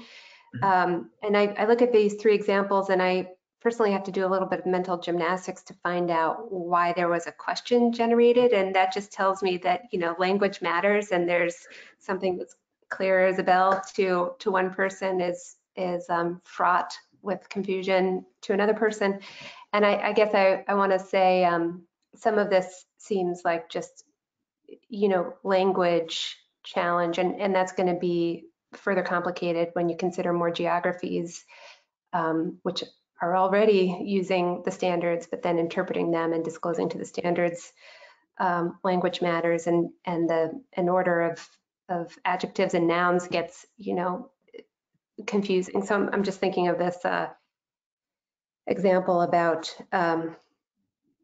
short-term spill, how a short-term spill is defined, when it seems to me it's about short-term activities to respond to the spill. But again, clear as a bell to me. And I guess I wanted to just confirm my working assumption here is that we could come up with a list of these technical updates that we think are worth clarifying. And then instead of having this outside expert group, we could check in with our standards advisory group, which includes a number of subject matter experts and preparers and professionals who are really well versed in looking for the technical details of disclosure guidance. Do you see that as a more practical path in lieu of having an outside expert group?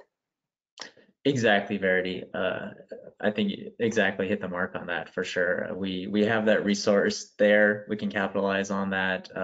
Those industry experts, help to essentially can help us serve that role without having to formally set up that outside expert group. And so very much in line with the thinking there, and going to those folks that are in the field and doing this type of work day to day. The way I think just about that, sorry, yeah, just on this is that the standards advisory group is a way for the staff to both source and vet the types of things that the staff would propose to the board for technical updates. And I think that that's just a lot. I mean, to me, the thing that's fundamentally different about sustainability disclosures compared to the financial accounting standards is just that because of the industry component to the work that we do, there's a lot of complexity in the monitoring. And I think that's really probably why a staff-led with vetting that happens through the advisory groups like the standards advisory group is probably the best way to identify and kind of like in a sense source what the likely good candidates for technical updates would be. Will, is that what you were thinking? I do, yeah. We do have a number of areas that have been identified already, and so that can definitely, through that vetting and working with the standards advisory group, we can go with those known issues, as well as as we're looking at other potential projects here and discussing areas to think about too, kind of maybe opportunities to hone in on some of these areas, and hearing from those members explain to us where, again, there could be some more clarification in the standards where things just may not be fully understood there. And then one last question for you, Will, and then I'll drop off and let Dan have the floor. Did we learn anything from the recent updates to the two standards with our early December updates there that would confirm the proposed approach for the editorial comments, the spelling errors and so on? Did we learn anything about the relative ease of that process or difficulty that informs our approach here? Yeah, I think Lynn may be able to best speak to that, Lynn, if you wouldn't mind. Yeah, absolutely, Verity. I think as Will noted, there are some internal, resourcing we need to think about. And I think one other element to, issuing updates, like to Mark's point earlier too, on is right now the standards are also used by licensees, and how each time we incorporate these updates, how that's further integrated into systems, both by licensees or maybe preparers. It will definitely be a question that we need to further investigate in around these processes. Thanks.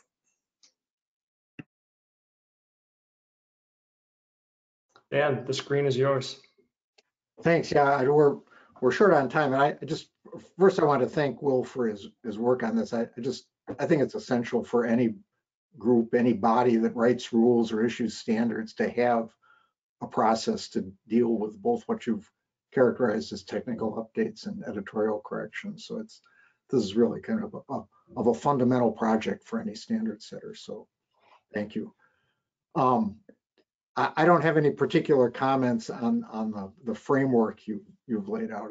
It seems correct to me. I also understand why, looking ahead to the consolidation, doesn't make sense for us to go ahead and put these steps, this methodology in place. But I did want to ask, what mechanism are we going to have in order to pass along to the IAASB the things that we know need editorial corrections or that raise issues for technical updates? And it's kind of painful to me, at least, to know that we're going to pass these standards along to our successors with the kinds of need for the kinds of editorial corrections that you've identified in the slides. And perhaps it isn't feasible for us to do anything about those in the next 6 months, but they certainly ought to be preserved and presented to the new groups, that perhaps in the process of their publishing the standards as part of their due process, they can make these corrections. They may also want to address at least some of the technical update issues. It also, in my mind, kind of raises the issue of how they would deal with something that's way outside the scope of this project, but that's the open issues on internationalizing the standards. So again, it seems to me there's a sort of a body of knowledge here of what I'll call overall adjustments that ought to be made to the standards that need to be preserved and passed along to the IAASB. IAASB, sorry. Well, thank you, Dan, for your kind words. Appreciate it. And really, I'm sure Brian can expand a little bit more on this, but just to touch on that, this is an area that staff, of course, actively records these types of inquiries that are received. And those examples were pulled from that documentation there as well, to ensure that we are recording this and do understand where these types of issues and questions come in from the market. And maybe Brian, you can speak to a little bit more about sort of that preparatory work that may go into some of the work there with the IASB. Yeah, no, thanks, Will, and for the comments, Dan. Certainly understand the sentiment that you're expressing there and share the sentiment. We're not going to be able to specifically answer the question and kind of the transfer and the transition. That's really what we're getting into more and more details on now, and expect to early next year. So we hope to be able to come back to you with a much more specific answer. But I think the good news is that we do have this clear view, really agreement that the SASB standards are the starting point for the IASB in developing their industry disclosure standards. And with that said, what really has to be part of that starting point are some of these, what we've even discussed earlier in the meeting today, some of these key milestones or project deliverables, kind of interim steps that we've made a lot of progress on. I think the last agenda item around the apparel project is a great example, as well as this one here, whereas Will just articulated, we have some known updates, documented, and that should be put into effect. And so how to build that into really the SASB standards as the starting point for the IASB is going to be really important. Just not able to answer the question specifically, and very much looking forward to IASB board members, particularly the board leadership, being put into place where we can especially get into a lot more details and agreement around how we hope this will work, and certainly hope that you, Dan, and some other board members will be part of these discussions, even directly with the IASB, on how to best arrange some of this transition. Thanks. Thanks. Yeah, thanks, Brian and Will, on that. I think of it a little bit about from the perspective of we're facilitating a transition, and the transition has two components. One is the work that is being done to the work that will be done related to the body of work, which is reflected in the standards. But the other transition is on the operational side, like the use of the standards in the market. And so understanding from the market's perspective the best way to facilitate ongoing use of the standards as they are incorporated into the ISSB's set of standards. We want to make sure that that process is as smooth as possible, and throwing a bunch of updates at the wrong time would not necessarily help the market to make that transition well. And so just you try to understand both aspects of the transition, I think, are going to be important, and a lot yet to be understood about that, but something that's definitely at the forefront of our thinking. Oh, appreciate those comments, Steph. Yeah.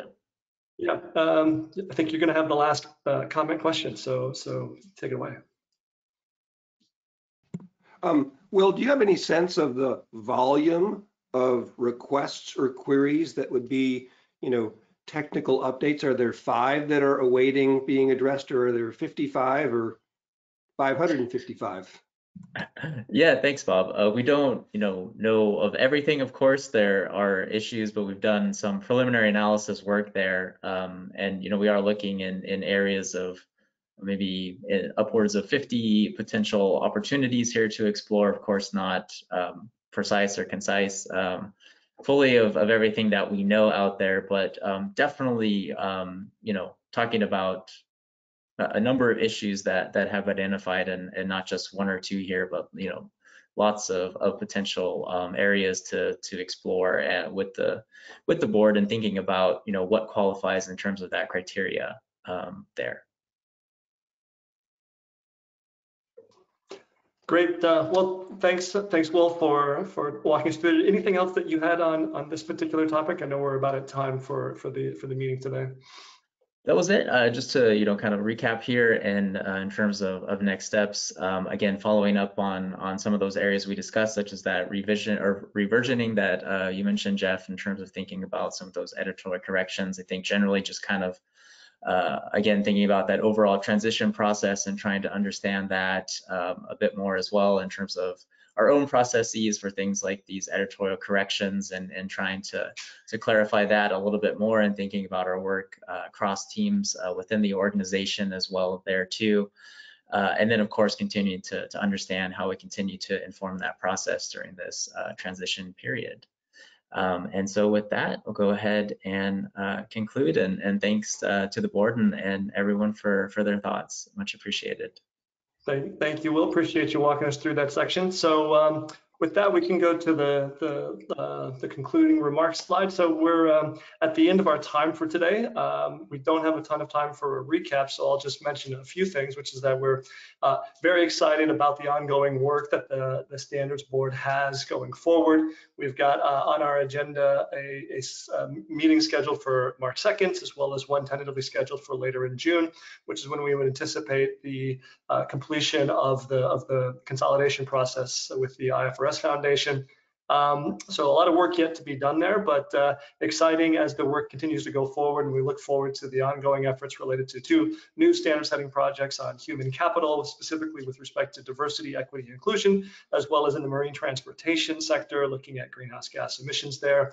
And then the ongoing work that we discussed today related to raw materials sourcing in the apparels industry, and then some of the learning that we just talked about with respect to the standards technical updates and corrections. So really great work today from the staff, and appreciate all of that, and appreciate the board members being here today as well, and for their active engagement throughout the session today. So with that, I will note that the meeting is archived, and you can again find the archive on our standard setting website, and we will leave you with that, and wish everybody well for the rest of their day or evening. So thank you.